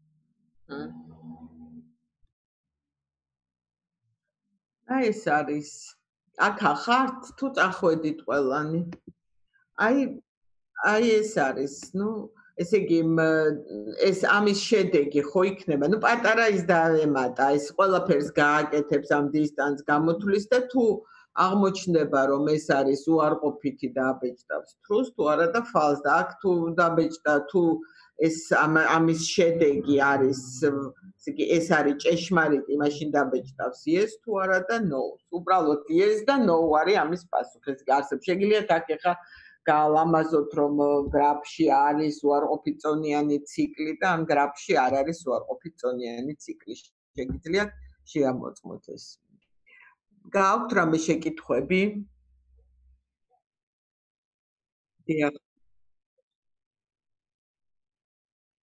ხო, არ არის კარგი და ეს გრაფის, ესე იგი, უარყოფითწონიანი ციკლის გამოსათვლელად ეს არ არის ოპტიმალური ვარიანტი, მაგრამ ეს უბრალოდ როგორც აი სავარჯიშოსავით მოგეცით, რომ იგი შეიძლება. ჯობია, რა თქმა უნდა, უბრალოდ ესეც ფლოიდ-ვორშელით შეიძლება ეგეც გააკეთო, მაგრამ ახლა ეს რეალურად ჯობია სხვა ალგორითმით, რა თქმა უნდა. კიდე რამე ხო არ გინდოდა ლაშა? კარგი, სხვებს არა გაქვთ შეკითხვები?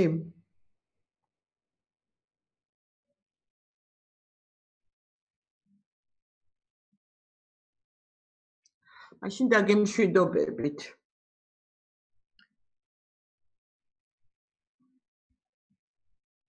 ნახვამდის.